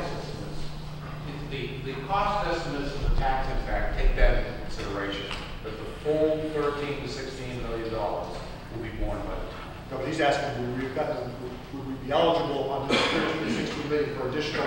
Any additional money in this project, we cannot expect any more money from the state, is that correct? That's correct. That's correct. Okay, great. I'm hearing... It's not that great, but go ahead. Right. No, it's great for me, I'm understanding it. One last thing, and thank you for your time. I'm hearing that if we take away items from this project, and I may be misunderstanding this, some of the money that the state's giving us might be taken away from the project? I'm saying it depends on how far we have to go. So the answer is there's a possibility that some of the state money, if we take items away, will be taken away from the project. Depending on how far we have to go with this thing, yes. Thank you. Thank you. Okay. Thanks. Anthony Solani, 28 Tower Road. Thank you, ladies and gentlemen. It's not easy up there. Did I hear at the beginning of the presentation that our cost that was invested so far is around $20 million? We've spent $9 million, we've committed to spend $4 million. How much, I'm sorry? The commitment is for $40 million. $40 million. Contracts. Okay, fantastic. I voted for the school. I think it's an important thing. I've been here 12 years, but I can't personally say that I can vote for any additional money at this time, personally. I keep hearing about cost effectiveness. What we're going to do with this $13 million later on is going to cost us more money, but we're coming back after a year, and we're looking for a 15% additional chunk of money to get the school that we promised guaranteed a year ago. As another gentleman or woman stated earlier, we were promised from, I assume these same people, and I voted for it, that was guaranteed not to go over 1.7 million. Now we're getting a guarantee from whomever. I personally, I'm in business, I'm an adult like everyone here, we each have a vote, it's a beautiful community. I don't believe it. So personally myself, I cannot vote for this. Finally, I think it's a community. I think you're all doing a great job. I think the school is needed. But I'm hearing over here, 2 trees were cut down. Personally, myself, I would rather pay the extra $13 million and make those people that are part of our community right than putting it into the school and an overage on the school. These people here that were hurt, which are part of the community, if it happened to me, I'd be up in arms. They should be treated first, and I'd rather see the money go to them brought over, than putting any money additionally into the school. Thank you for your time. Addressing the three issues, there was a subcommittee set up for the Secondary School Building Committee, and the abutters subcommittee that has worked with the abutters in terms of what, if the additional funding comes through, what can be done in terms of mitigating the effect on their particular properties. That's been underway for the last month and a half. There are actually renderings that the landscape architect is about to commence in order to show those abutters what we would be able to do and work with them if this additional funding comes through. So we haven't turned away from them. I haven't heard from you, and I'm an abutter. I'm just on the road. I'm the one that's right there in the midst of it, and I have not heard one word from you since you promised me that you weren't cutting the trees down. Not nothing. I got a letter, and I got a letter saying you would do email. I have not received a notice for a meeting. There was a couple of meetings, I know one of which Jeff Wetton had gone around and put notices on homes. He did not. He did not get my house. Well, I respond to that. You're saying, and I totally agree, that they're being compensated or made whole is based on passing this amendment or vote, which is next month, at adding 13 to 16 million. That doesn't fly with me either. These people should be compensated directly by the town, separate or within the school committee. They should be made whole. They have been wronged by the town. They should be made whole. Not all based on this vote that we're being forced to go. Everything this evening, and it's been a fantastic slide presentation, has been, we're moving forward. We should be moving forward, or maybe we should. What should be on there, now that it's 44 million, I take it back, but if it was 20 million, there should have been a vote to kill it right here. 44 million is just too much of an investment. But those are others, if it were me, I'm telling you, I'd be picking in town hall. Thank you. I guess I don't understand what you're talking about. I didn't hear the last Has the town made any offer to hold on, sir, please hold on these people? Please hold on. I'm trying to address the gentleman that just spoke. Well, that's the answer to his question. Has the town made any offer? They their taxes. You had mentioned that you're looking into compensating the abutters. But once this additional money is 13.6, all I'm saying is that they should be compensated based on whether or not this road goes through or not. Well, They should be I just want to compensated. be clear. We took down no trees on anyone else's property. So we didn't go on anyone's property. There's a misconception out there. We didn't cut down a tree on anyone's property. These trees were cut down on school property. So let's be clear about that. Yes, but as the superintendent has earlier said, we originally had a landscaping budget of $500,000. In an effort, remember, we're building 2 schools. That's primary purpose of the building committee. And this community supported that. And I would venture to say that if this number was known a year ago that we have tonight, this project would have overwhelmingly been approved by this community a year ago. So I understand the anger that's out there, the frustration concerning the new number. But if we go back a year, we had the number then, it would have been approved then, we're confident of that. My opinion is it should be approved today. We also have our landscape architect doing a mitigation plan for the abutters. And that mitigation plan will address some of the concerns they have if we have the money to fund it. But we are working on that. Mrs. Higgins, I'm up here again. There's no reason for me to give this information. But I was already given misinformation, that's what I'm saying. So I know that you're taking the word of them and passing it on to us. But it's not so much with you that I'm having the problem with, it's them being truthful. And if they're not truthful about trees, double trees, then how can they be truthful about money? Listen, I do think it's tough being about it to a big construction project, and you are right there on the line. There's no getting around. You're getting close to the school property, but it's a big project, and I know that it's not a pleasant thing. And I'm not out there, and you asked them, I've never gone on site and said, anything. I understood that, and I realized that when it started, that it was going to be difficult. But now that you're coming back at me for more money, it's like, it's almost impalatable. I believed you the first time around. I believed what you were told, not you personally, but I believed what you were told. And now I'm getting, you're coming back at me again for more money. And I'm having a great deal of difficulty believing anything that they say anymore. If I can address the issue of truthfulness, right? No one's been deceived, and no one's been promised something that has changed without notification. So we could have done a better job of it when these additional trees were taken down. But what you were told originally was fact at that time. When we ran into the budgetary issues, that's when other items were looked at, such as these additional trees. And as I expressed to the abutters that have come forward previously, that was the mistake of this committee, not acknowledging the abutters and not realizing the extent of the additional tree clearing that had to take place in order to save the $400,000. But they did they had to done a site evaluation in order to do the feasibility of putting the road through there and putting the buildings in there. But that person, whoever did that study for you, didn't find the wetlands. What is that? Let me explain the wetlands. The wetlands was missed by a number of people. The wetlands actually was a storm drain that had not been cared for decades. That's how that was missed. No one would have known until Until we dug it up. Yeah, we told them. Yeah. So why would that consider nothing? Because that's what was classified as a town mistake, and we had to deal with it. So, and added more money. We did, correct. See, I get it. Every time you turn around, they tell you one thing, and it's something else. And there's more money. That's why I'm happy to go. Yes, sir. Darren Hunt from Havel Street. Thank you for indulging me one last time. I have two quick questions.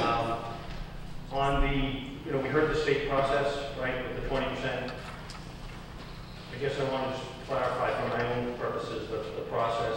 So we had to go forward and ask for the money in the application with a 20% estimate. Did we have to go for the 2.5 override with a 20% estimate? Could we have waited until the engineering and design was more mature? Well, if we waited for the design to be more mature, we would have had to appropriate more money for that purpose. We had $1 million. And like I said, it's not an easy process. When we asked for $1 million for the schematic designs, it seemed like a lot. There were some people saying, well, just spend $500,000. So we don't want to throw that kind of money in if we don't know we're going to do the project. But the $1 million got us, and our architect, I think, probably worked, more time than what we even paid for. But the $1 million got us the schematic design, which was basically a 20% design document. And obviously it's difficult to fully price out something with a 20% design document. And the second question, if you ask the community for an override, again, for the 13 or 16 million, or whatever the final number comes out to be, if that does not pass, is there going to be any movement to ask for maybe half or some other amount that you think the community might be willing to pay to get back something? Well, I think that's a meeting we'll have immediately after the election. That's the problem. Therein lies the problem, because if we don't get the funding, we're going to run into delays, and the number's just going to grow, and I think the project's going to have to change. But it's just going to be more of an expense to the town in the long run, I think, if we don't fix the problem now. All right, and the last thing I'll say is that the guaranteed estimate, you know that it's going to be in writing, it's going to be a contract. I feel, comfortable. I have some people saying they can't believe the number. I think we can get a guaranteed number. It is what it is. They're going to build risk into it because you're asking them to take on some risk by giving you that number. That's right. I will say, though, that I do agree with the statement you made, that had I been standing here, I'm angry, I'm frustrated, I feel a little bit helpless, probably like a lot of people in the room. But I think if you would come to me and ask me for $120 million and to vote yes for that, I think I would. And that's the thing. When we got that number, I think every person on the committee sincerely felt, okay, this is a number. It seemed like a high number, it seemed like a big number, and I think we were all comfortable that that was going to get us through, that we had enough cushion there to build this project. When it started becoming apparent that there wasn't enough money, we tried to deal with it, we tried to fix it without coming back to the community. And then when we got to the point where we felt we were compromising the project, we felt an obligation to come back to the community. I can remember sitting in the room when we first started this process, and every single person in our committee saying, we're not going back to the town to ask for more money. But it got to a point where we didn't feel we had the authority to just compromise the project without coming back and asking the community whether or not they wanted to support the additional funding or take the reduced project.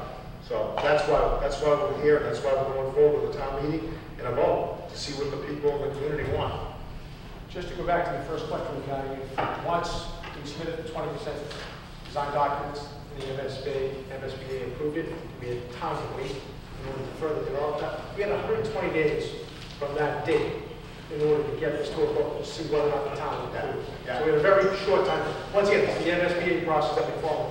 And if we didn't approve that within 120 days, we were gone, we're off the list. We didn't get the funding.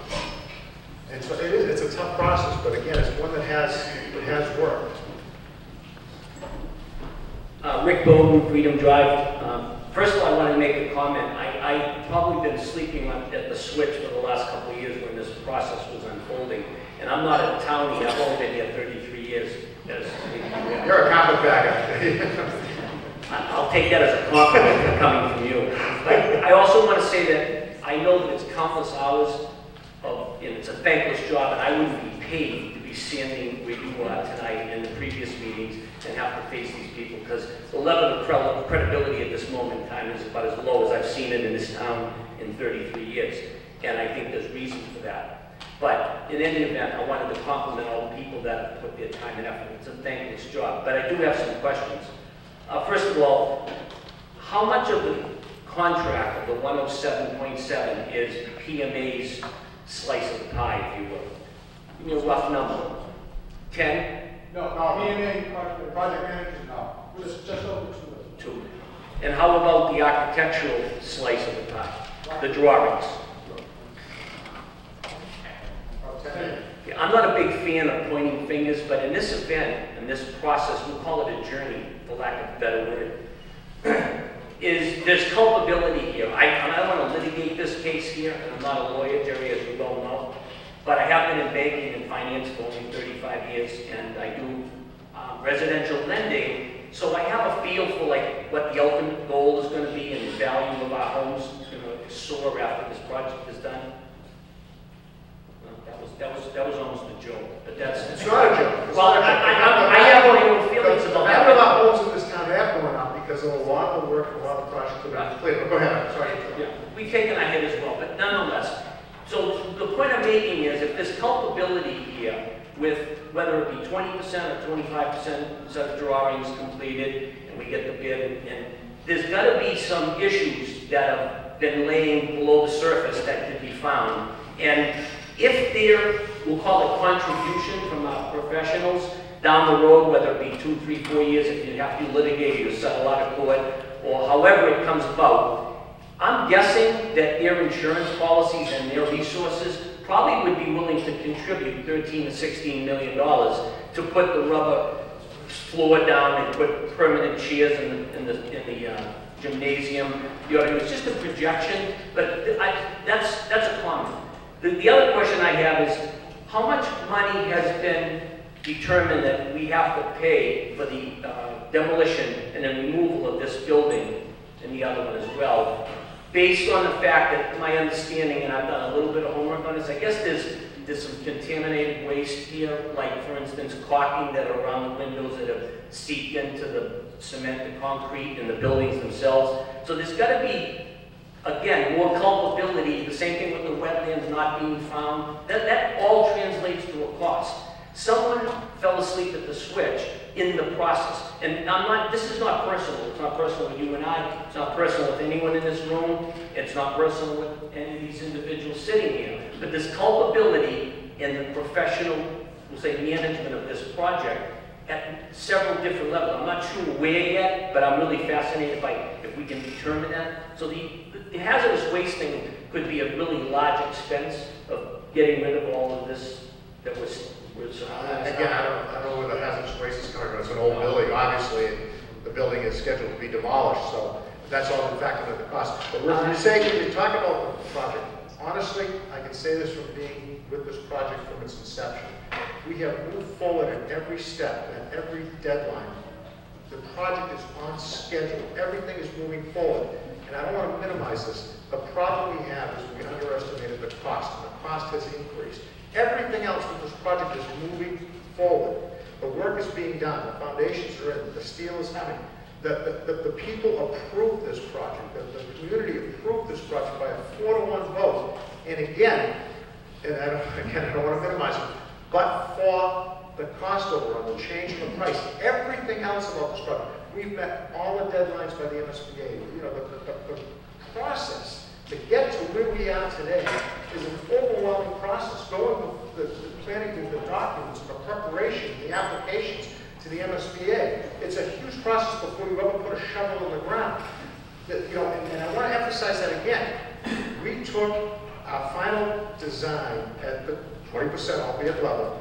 I was there. We brought it into the MSBA. We presented it to their experts. They reviewed it. It then goes before the MSBA committee for their review and approval. And you hold your breath and you hope that they're going to approve the project.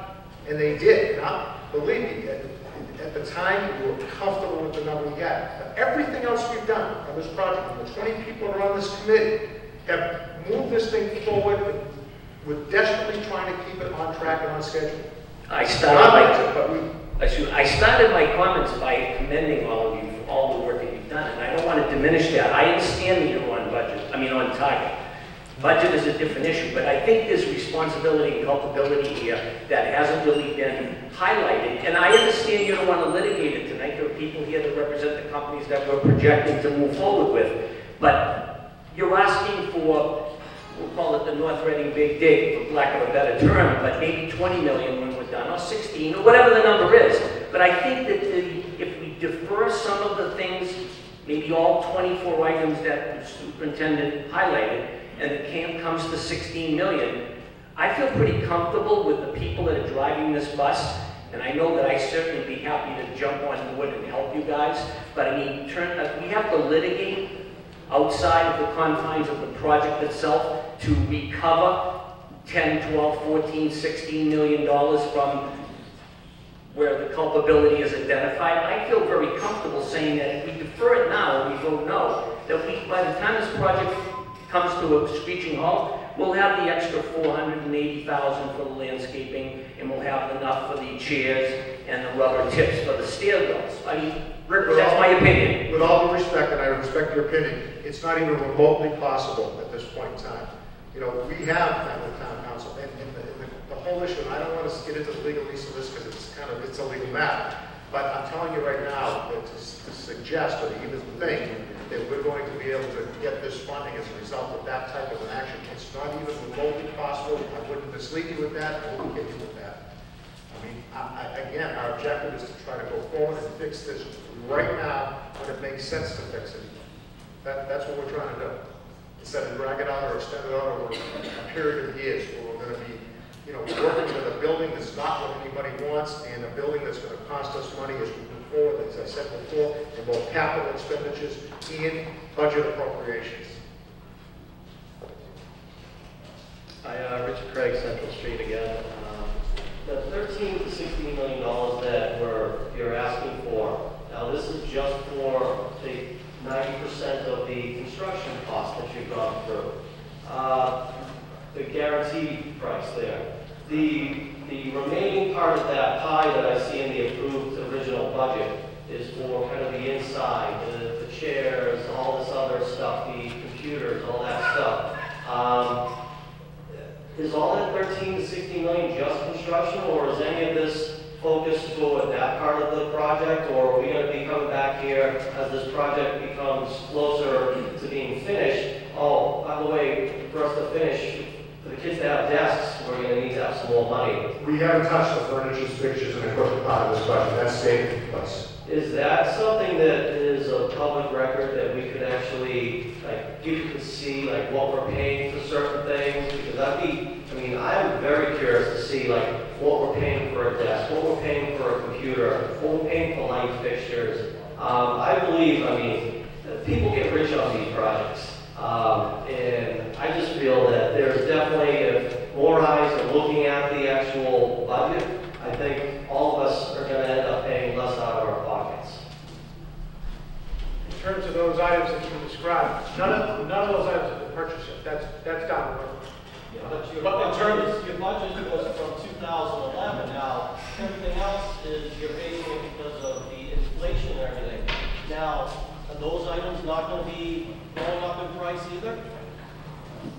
I can't answer that as a state here today. So that budget hasn't been touched. Next year, in 2 years, when this project becomes close to being finished, you're going to be coming back, we're going to be having another meeting because there's going to be not enough money in that budget. It's all, let me address, I think this will answer both your questions. Your first concern was about now just only having 90% construction documents. Well, Gilbane is going to give the guaranteed maximum price. Even though it's at 90%, that they guarantee 100%. I'm not honestly concerned about the 13 to 16 million, that is all toward the construction. I'm actually talking about the remaining part of the pie to kind of finish the inside, not the construction part of it. It's all part of that guaranteed maximum price. All that is part of it. So there will be no more increases. But is that going to be public record? That is public record. You can get your hands on everything at town hall. So if a few volunteers wanted to go in and just kind of, I don't know, I mean, do some price shopping, so to speak, and see what we're paying for these things. I mean, I know we don't need $10,000 computers. I don't know what we're paying for the new computers going in, but I think I'd be very curious just to see, because my confidence in the project manager is very low at this point. Yeah, I mean, obviously everything's a public record. Our meetings are public meetings. We have 20 people on the committee made up of people as CPAs and attorneys and doctors and construction people, engineers. That's the reason we have to make up the committee that we do. We also have the town finance department that works on this, our town administrator. So again, these are the things that we're monitoring. But you got to understand too, again, we are, we're relying on a lot of this thing from the bids that we're getting, a lot of this stuff. That's how it's being priced. If the bids come in higher than we anticipated, and that's what it ends up costing. And we do have contingencies, obviously, in the budget to cover any overruns. Marcy? Yes, Marcy Bailey, 21 Duane Drive. I want to thank everyone involved with the project for all of your hard work and Herculean efforts. I wanted to address just a couple of issues. One thing that I believe Mr. Bowden said about waiting. Waiting costs money. 7 months at $400,000 a month is almost $3 million. So if you waited to see if you were going to get an unlikely settlement in the amount of the whole project, you have to take additional funds out of the project for the delay, correct? Well, any delay is to require the funds to come out. So you're behind the 8 ball already. I appreciate everyone's frustration and anger. I share it, I've shared it. But there comes a time where you have to look forward and not backward. The Board of Selectmen is going to pursue a responsible agreement, whatever is possible within the letter of the law, whatever is going to make sense. That has to happen on a parallel track to this project. That train can't be in front of the train of this project, because that's going to slow down and end up costing us $3 million more that we're going to have to take out of the project if we can't keep going.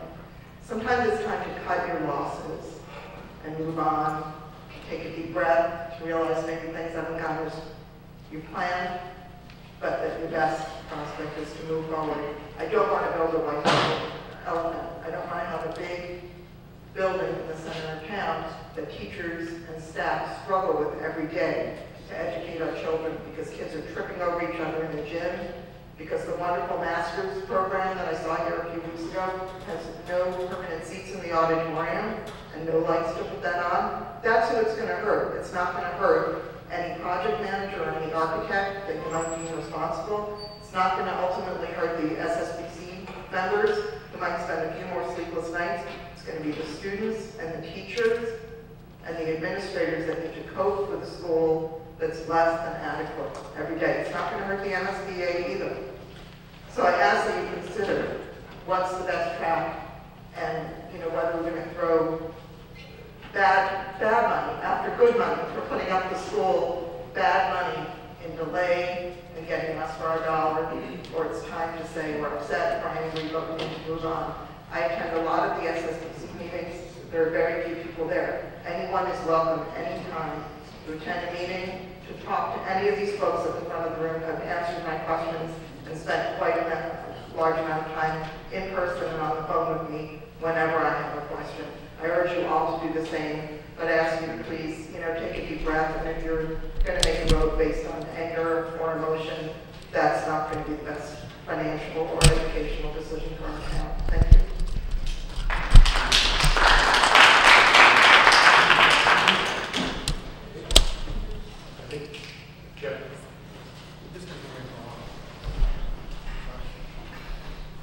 Hi, Philip Sizer here at 17 Sunset Avenue.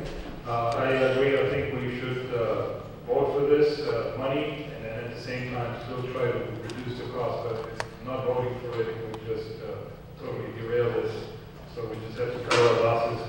I was wondering how sure Gilbane is about the guarantee. If they're going to come back tomorrow or so with that guarantee.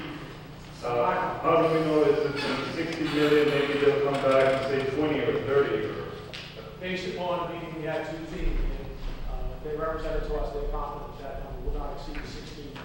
Oh, they're pretty confident on that, because they're not, Well, they've got their estimates back on those 90% construction documents, so now the issue is trying to get the number down somewhere below the 16. So they have their estimate, and our architect has their estimate, and now it's a question of negotiating something in between those two numbers. okay. Have you tried to get any extra funds from the state? I looked at the website, there's this construction at the Essex Agricultural and High School there. By the way, same architect, Gilbane's building that. Yeah, I saw the Gilbane sign out there. I'm sorry, architect, I mean the same construction company. And I look at that Essex website, and they got a lot more money from the state to build that school. They got like 2 funds, and their part that the taxpayers actually paid, it was only like 10-15% of the whole project the taxpayer paid. So we're paying a lot higher percentage for our project than they are paying. Yeah, there's a lot that goes into the formula to determine the reimbursement. A lot of it has to do with demographics and wealth of the community and things like that. So ours was based on that formula. Believe me, everything is figured out right down to the 10th of a percent. But to answer your question, I think obviously, something we might want to do is try to have some discussions with the MSBA to see if there's a possibility that we can get additional funding. But we don't want to even represent that because it's not on the table right now. But it's certainly something as a committee that we'll probably discuss and talk to our state representative and state senator about. And has there any consideration been done on the architectural design in general of the building to reduce you're talking about little details in the building, but as far as the general architecture that can still be changed possibly? Very much to so. reduce the cost? We've done a lot of that. I mean, things that we did at the very start of the process. That we took the design and we took out things that we didn't want to take out, the architect didn't want to take out, but we reduced those things right away. And so when we got into these hardcore things, that we started having a problem, and we realized that we're going to need additional money. But there's been a lot of review of the design. Is this a union job? It's a union job. That's be expensive too. This has been a tough night up here, but it's nothing compared to my neighborhood poker game tomorrow night that I'm probably going to get killed. So.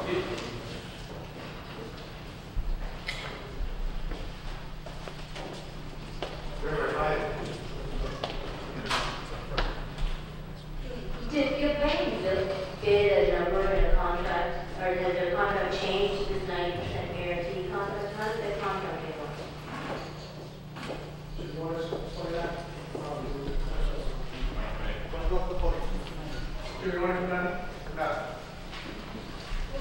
I was through the town to answer that, not the contract. What? So you entered into an agreement with your bank based on the estimate, and they were allowed to then get a 90% contract, tell us what's going on with that? The way our contract works, we're at sea of risk. We are contracted for pre-construction to start off, and then we're contracted for what we call early packages on this project, which is some of the site work and some of the work we're doing right now. As the design progresses, we give estimates, and we work with the architect and the OPM, and we try to massage the budgets to get down to where we are now. And at some point in that process, we have to guarantee a price, guaranteed maximum price. It could happen anywhere from 60 to 90 to 100% of the project. We've decided to do it at 90% of the project for scheduling issues. So that's the way we're coming in with this 90% estimate GMP. Our guaranteed maximum price is exactly that. We guarantee that we're not going to go over that number, even on the 100% draw. If we're projecting forward to the 100%, that's what I would guarantee. That's why it's full guarantee. I understand, but in the private sector, you enter into a contract, you were basically passed on to the town all the increases. If there's an increase in labor, an increase in supplies, all that's passed to the town, where have you absorbed the risk and the cost that you entered into this contract or bailed out or they switched contracts? I mean, I don't see where the town has controlled you all in your estimating as well as getting a 90% guarantee now, which is based on 20% higher rate. So I don't see where you had risk going into this and you've now absorbed as well. We don't have a lot of risk until we get to this guaranteed maximum price. That's our price. You're talking about lump sum contract, which would happen later on, which is a whole different method than we're using here. The town voted to go CM at risk, voted to save time in the project, and keep it with it. Yeah, I mean, in addition to, the MSBA recommends doing it this way, hiring a CM at risk, because you get additional reimbursement if you do it, and it brings the contractor on at an early stage of the project to be involved in the project at the very first stage. And I think the reimbursement for that is an extra 1% from the state for doing it that way.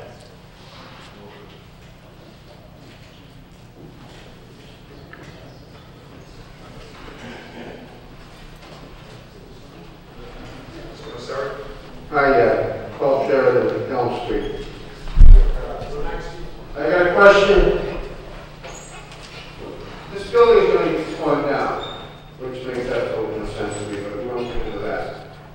I feel ashamed when I have to tell somebody down in that football field from out of town when they want to use a facility that there's a plastic closet down behind the Drago box. Good luck. That ball got dropped. When this project is complete, notice I have a positive attitude. Where do they go at halftime? Where's the football team go at halftime? Again, without the additional funding, we cannot provide the team rooms that are necessary to accommodate the. Assuming you get everything you want, I'm asking. I'm not familiar with the project. There's not anything I trust to see. If we get the funding, there will be team rooms and bathrooms located down at the turf field. You're going to build a building down near the field? Is that what you're saying? Building down near the field that will serve as team rooms, bathrooms, and storage space. Because again, you're right, the high school buildings will be quite a distance from the turf field. Quite a distance. Why do we have to tear down the gym? Why do we have to tear everything down? Is DMP up over that or what? Again, we've been through that. This part of the plan from day one was to tear the building down. We actually vetted this fairly recently about whether or not we can even leave it up, and we just can't. The building's just not good enough shape. I understand they're coming after you, but and there's no way that we could afford out of operations budget to maintain it. And again, initially the way it was explained to us is if we leave this building up, this building, if it's any part of the high school property, then we're not entitled to duplicate the auditorium or the gymnasium in the new building. So there's a lot of issues. We went through all of that. And again, it doesn't make sense. And I think everybody on the Board of Selectmen, the school committee, secondary school building committee agrees that we can't leave the building. It doesn't make sense to leave it up? Is that what you said? That's right. It seems starting with the state, that's where this whole problem started. They let you build this project based on 20 or 30%. You wouldn't build a garage out behind your house based on 20 or 30%. And what if they were giving you $49 million? Yeah, but now you got to spend I understand. But again, it is the process. And again, they are our partners, and we can't just make unilateral or arbitrary changes without working with them. I understand, Jerry. I mean, you're all bruised up there tonight, so I'm not trying to beat you up anymore, but we're not Monday morning quarterback on this, but you can't help but look back and see where things started going bad, and you got to admit to it. I won't hit you anyway. No, thank you. I appreciate your comments.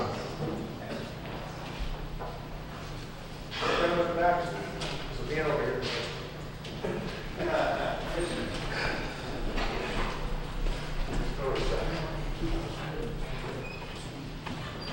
Jeff Wister, Kings Row. I served on the Bachelor School Committee, building committee, and that project was $3 million. Was it $3 million? About $2 million. $2 million over. And we went back to town and asked for a vote.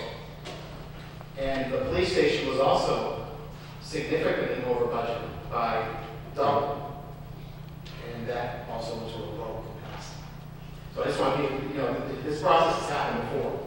And two of the town's projects, so people need to understand. Yeah, and with the batch, I mean, obviously, it was again, we put it out to bid, it was a different process, because we were going through the MSBA, and the batch out of the school, when the bids came back, it was a couple $1 million more than was appropriated. We went back and we got the money, and we built the school for $18.5 million. It's won a historic district award. Anybody that's been in that batch out of the school, the town can be very, very proud of. And there was an absolute necessity at the time. We did that without reimbursement, retroactively. We were able to get about $8.5 million of reimbursement for that building. So it ended up costing us about $10 million.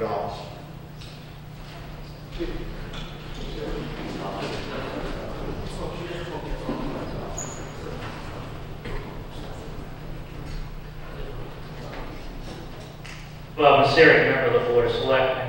And having been the member of the Board of Selectmen, along with our finance director and town administrator that worked on the financing of the original vote on the project, I think there's one item that needs to be just clarified. We borrowed, of the roughly $60 million the town share of the project, we've already borrowed $50 million of it, and that's with kitchen tax bill just recently. The reason why we didn't borrow all of it is that we didn't know exactly what the final number would be. And we didn't need that money right away because obviously the project is over a 3.5 year time frame, and there's a burn rate associated with the project. We borrowed the money up front, the $50 million, because of the opportunity to get a relatively low interest rate. Now, as we go forward here, I urge everybody to consider the fact that the project needs to be completed, one, and two, that we need to approve the expenditure of the additional money in order to get the project to keep on schedule and to allow the bids to go up and go forward. Now, there was some talk earlier about going after our architect and OPM associated with their culpability on the project, and the Board of Selectmen is investigating that, as Mr. Delaney said. Now, if we obtain money as a result of that, then downstream, we're not going to borrow this additional money until later in the project. So, if we have additional money come in or the bids come in a little lower, we won't borrow all the money that you approve. But failure to approve the money now, approve the expenditure now, means the project gets delayed. So I urge you to take that into consideration, that please, we need to move the project forward and we need to approve it now. And believe me, the Board of Selectmen, the building committee, school committee, everybody is involved is going to make sure that we only go out and bond what's absolutely required to finish the project. Obviously not exceeding the amount that town meeting approves. Thank you.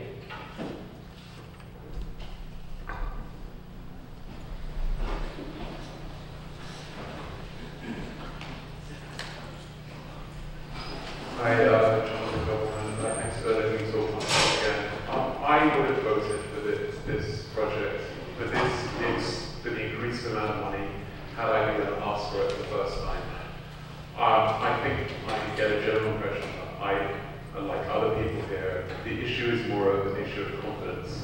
That I understand the school needs, the town needs a new school, but it just seems as though there's one thing that goes wrong and there's something else that goes wrong, and it's a sense of Nothing else has gone wrong. Again, we are underfunded. Everything else has moved forward as smoothly as it could possibly move forward. Obviously, the funding situation complicates everything, but as far as everything else, it's moved forward just as we envisioned. I'm just wondering, is there any way we can learn from this? Like, let's say you wanted to build another project. Would you? I learned from it. I'll do it. Would you like say from now on, we want to build another school in the future? We're not going to accept a 20% plan, 20% architectural plan, or we're going to tell people, hey, this 20% plan involves a lot of risk. Well, I think people understood it was 20% plan, but and again, I'm not.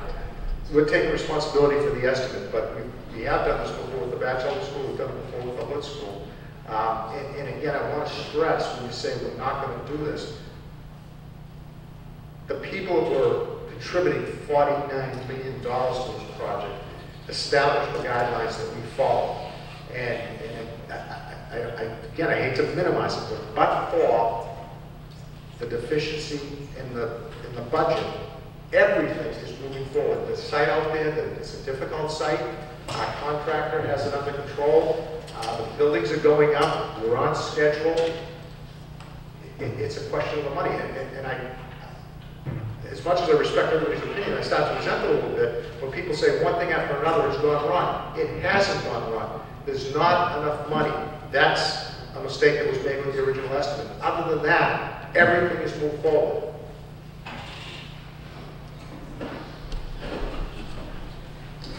Phil McHugh from Wall Street. Just a question for you. The additional 13 to 16 million, does that have to be, or can that be applied as a separate note and can defer payment instead of being a 25 to 30-year, 40-year? And can you rewrite that whole? I don't know that. It will be a separate borrowing. And the Board of Selectmen and the Treasurer will determine just what the length of term and negotiate the rate. But it will be a separate borrow. We borrowed 50. We have another 10 to borrow within the original authorization. But to move forward, we need to be authorized. We need to be authorized to borrow. We've got to be able to tell the MSBA that we have got the funds to do the project. Is the 50 million locked in or The 50 million is locked in. The bonds have been sold. can it be rewritten to the aggregate of what the town will be responsible for in addition to what the state will reimburse us? In the layer, instead of 25 years to 30 years to 40 years, will that help the overall tax burden for the majority of the people in the town? It is written as a 25-year bond. Can it be extended? Oh, for 30 years? Spread the things out to a longer duration instead of... Longer duration costs more money than interest, of course, because you're borrowing the money for a longer time, so the ultimate cost to the town is going to be more the longer you carry it. I think that's a decision for the treasurer and for the Board of Selectmen. It's not within the purview of the secondary school building committee to make that decision. But having said that, I think the way it has been borrowed is the appropriate amount of time. Now, the next the other $10 million, the plan would be to borrow that for a similar period of time when we need, based upon the cash flow. The 13 to 16 million dollars, that also will be borrowed, but that'll be later out. What would happen is we would do bands, which means we would only have to pay the interest on that during that period. We wouldn't put it into a bond until probably maybe 2 years after we started that. Then the determination will be made based upon current interest rates, effect on the taxes, what other items that are currently exempt debt in the town have fallen off of the debt schedule, because there are other things going on that are coming off. And I think that we have to look at the capacity of the town to pay that debt and what the appropriate term should be, given all those other things that are going on. But again, that's not within our purview. It is the selectmen and the treasurer will make that decision. But those kinds of factors will enter into the determination of how long the borrowing goes on. The cash flow requirements of the project will determine when it needs to be borrowed. I don't know if that answers your question. The only other thing I'd like to add is that, I want to remind folks that based upon the advice of the town bond council, at the time we were going out to finance the $50 million, based upon their work and the work of our finance director, we were able to get a 3.5 interest rate on an initial $50 million, which was less than what we had projected at the time of the vote. So I think in terms of the financial aspect of it, the town is very prudent in what they do, how they go about borrowing and financing whatever is borrowed.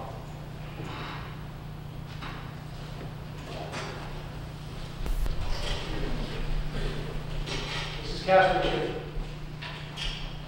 Deanna Casper, 9 Broadway. I don't have anything prepared, which is unusual for me, and that's because I wanted to come in here, what everyone had to say. I've been to a couple of meetings to try to understand as best I can the full scope and the magnitude of the situation that's in front of us. And while I think that we have a tremendous responsibility to hold the state accountable for the process that got us into this situation, because it clearly didn't work for North Reading, and my sense is it probably isn't working for other communities, and before we bankrupt our state, we should reevaluate that process and push back on them.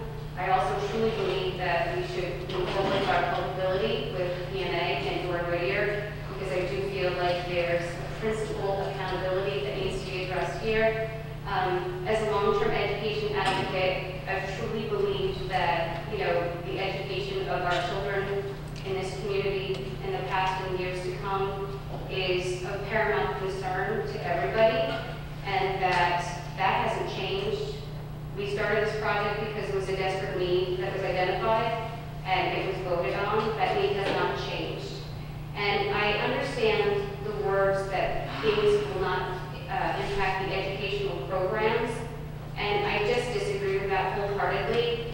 Academics is part of the education that our children get, but it's not what gets them up in the morning. It's not what motivates them to succeed. It's part of the process.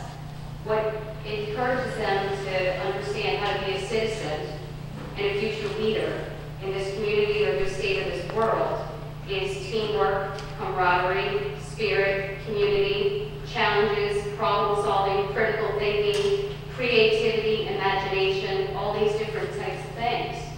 And when you take away their performing arts, when you take away their sports, when you take away their chorus and their band and the other things that are likely going to have to, you know, be impacted, that is part of an educational program, and we are going to impact them if we don't secure additional funding. And while I find this very morally difficult, I used to lose sleep over the fact that we needed a new school and worked with so many of you to try to secure a vote that we all believed in. And now I'm losing more sleep because of what has morally happened to this community and the fact that we're standing here asking for more money, knowing that some of our neighbors can't afford it. Well, I can't sleep at night worrying about that. But I also can't sleep at night knowing that there are generations of children to come that need to have educational security and opportunities to build teamwork and camaraderie and be part of a band and a chorus that they're proud of, or a master's program, or a sporting event, or a team, or whatever it takes for them to be good citizens and not have idle time to get into trouble. So I'm very, very frustrated and I'm angry just as much as anybody else, and I've been dragging my feet and being very quiet. But I find it hard at this point knowing that we have to come together as a community to work towards a solution to do what's best for the children in this community, not just for this year, but for 20 to 50 years from now. And I know that when I'm having conversations with my kids across the table right now, it's very, very difficult to talk about taxes as opposed to the things that matter in their life today. And they're bummed out. And I know that I have to come to terms with something that it makes me very uncomfortable. And we have to talk about taxes, and we have to talk about money, and we have to talk about things that are very, very difficult with our neighbors. But I'm willing to have those conversations because we have to.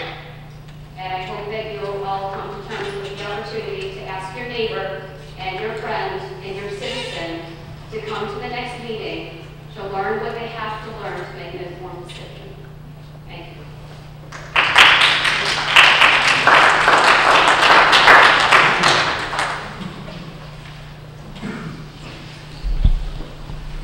Hi, Christy Peroni, Hillview Road. Just to add to what Deanna just said, obviously I know none of us are happy about the way this has come down, but as everyone has already pointed out, the MSBA kind of sets the guidelines, makes you jump through the hoops and set the 20% standard, that type of thing. So unfortunately what's happened has happened, but my son, who thankfully was picked up by his father to go finish his homework, really asked me to stay to ask one quick question. Now, granted, he is an 11-year-old going into 5th grade, so please keep that in mind. But adding to what Deanna said, just discussions here, he asked me to ask, once you eliminate all of the things like air conditioning, sports fields, the auditorium, or the effectiveness of the auditorium, you're impacting my work surface, whether the kids are going to want to go to school. And I think ultimately that's what all of us are fearing. I know, as Deanna has had, I've had discussions with my kids, and I'm trying to understand because I very much fought for this school and the funding for it. And just having to talk to my kids and say, well, you know, that's not going to happen, that might not happen. It's a really difficult conversation to have. And unfortunately, we're also feeling the tax impact, as we all are. But it's just really hard to say, well, we're not going to carry through, we're going to build you that shell of the school, and you won't be able to really enjoy it. So that's, I'm honoring my comment that I will ask that question or make that statement on behalf of my son. But I think it's felt by a lot of parents, and we're feeling very uneasy about where this is going. The committee doesn't want to build that school. But, as Jerry said earlier, we felt there was an obligation to go back to the community that overwhelmingly supported this project a year ago. Explain the issue. Instead of making the decision internally, the board is not going to make the decision, the school committee making the decision. It's the community that makes that decision as to what school is going to be built. We don't like the items that are on the list at all. It's a very difficult, painstaking process that we work through. We're not happy about what you've seen. We're upset. We're angry too. And I think support the school. I think that's what I'm saying. But we don't. Hard thing to show a kid, well, you're not that sports field anymore, you're not that. So that's just what I'm asking everyone to think about. In addition to the tax implications, there's so much more as the mentioned. Right. Hi, Jeff York. It's a point of, for the community to know. My question is, could this have been just taken at a special town meeting vote? Did this have to be presented to the town meeting, and did it have to be put up to a town-wide vote? Or is this something that you feel that it's the best route to go? No, given the magnitude of the budget increase that we need, it has to go through both processes. Either way, special town meeting and special election. I think the entire community has the right to. Oh, I agree. Well, I agree. I was just trying to identify. You may be thinking about Andover. Andover just, they have a school project right now that they went and just had a special town meeting to get additional funding. But the additional funding that we're proposing was to get a certain percentage of the original budget. That's why there wasn't a necessity in Andover to go to a special election. I just needed to do special town meeting. They went back and borrowed $5 million to complete the renovation of the Bancroft School, and I think that was done like halfway through the project that they had to do. Again, thank you for the opportunity to ask the question one more time. For the record, my name is Eric Beachy, Park Street. Two questions or two comments. And question number one is, the architect engineer is saying to you that by March 11th, they're going to come with a maximum cost analysis for 100%. So right now, we are in 90%, and that equates to $13 to $16 million. So between 90 and 100%. No, they're going to rely on the 90% construction documents to give us a 100% cost figure. And that's somewhere between 13 and 16 million. So we're not anticipating to be above that 13, 16 million dollars. No, there'll be no additional cost assessed from the 90 to 100% documents because they're giving us that figure at 90%, as Jim said when we got out there. Okay, because for a moment there, 15 minutes ago, or half hour ago, I'm thinking, when the 100% does come in, I'm thinking there'll be another increase. Guaranteed maximum price will come in at 90% documents. Okay, thank you very much. On the estimated tax impact, it's $155 to $190 per year for $13, $16 million. I haven't heard anything tonight, and I haven't seen anything written on the slideshow of how long that tax impact is going to last for. 25 years. 25 years? If that was mentioned, I apologize, I did not hear for 25 years. Okay. I understand where you're coming from, and I hear a lot of comments as far as attacking you, and I hear a lot of comments in supporting you. I have 4 children in this town, and I have 2 presently in the high school. and 2 in masters. And they're in band and they're in sports. I'm not here to take away anything from our students. But what I'm here to state is I hear the MSBCA, the MSBA requesting 20% documents. They come to you, you have requirements to oblige to. The engineer and architect comes with their requirements, their cost analysis based on 20%. All of a sudden we get the 9% cost add-ons, overruns, add-ons, increases, and all of a sudden now you come to the town people and we're all up in arms. I'm not here to shoot the messenger, don't get me wrong, but it is a little frustrating. But I'm here to support the school system, our children, and I like to, lastly, I like to say that we depend on you, the school committee, town officials, our elected officials, to keep in check all the people who you hire, who you bring in to build a school, the Baptist school, or the police station. So out of due respect for the engineer and architect, I deal with other civil engineers and architects plenty of time the last 30 years. I just like to address to you that keep it all in check. And we hear our frustrations and what we're hearing tonight, and we just can only imagine what we're going to be hearing in the next month from now. I thank you for your time. I thank you for the evening. And I thank you for the opportunity to speak. Thank you. And I wish you all good luck and the success. Well, those are good comments, and again, we're not just the messenger. You know, as a secondary school building committee, we have to take responsibility, and we have.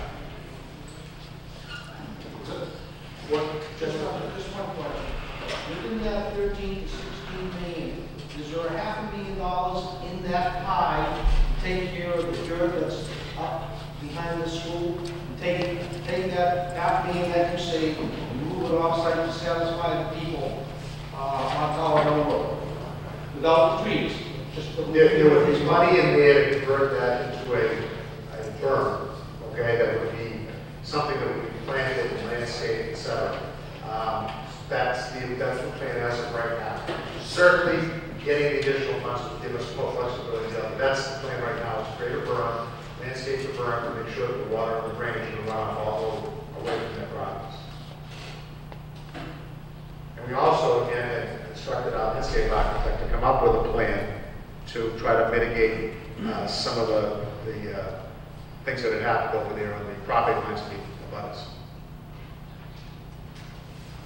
Okay, well, look, again, we're asking for your support, we're asking for your neighbor's support, your family support, your friend's support, but we do think this is the right time to make this decision and the right time to move forward.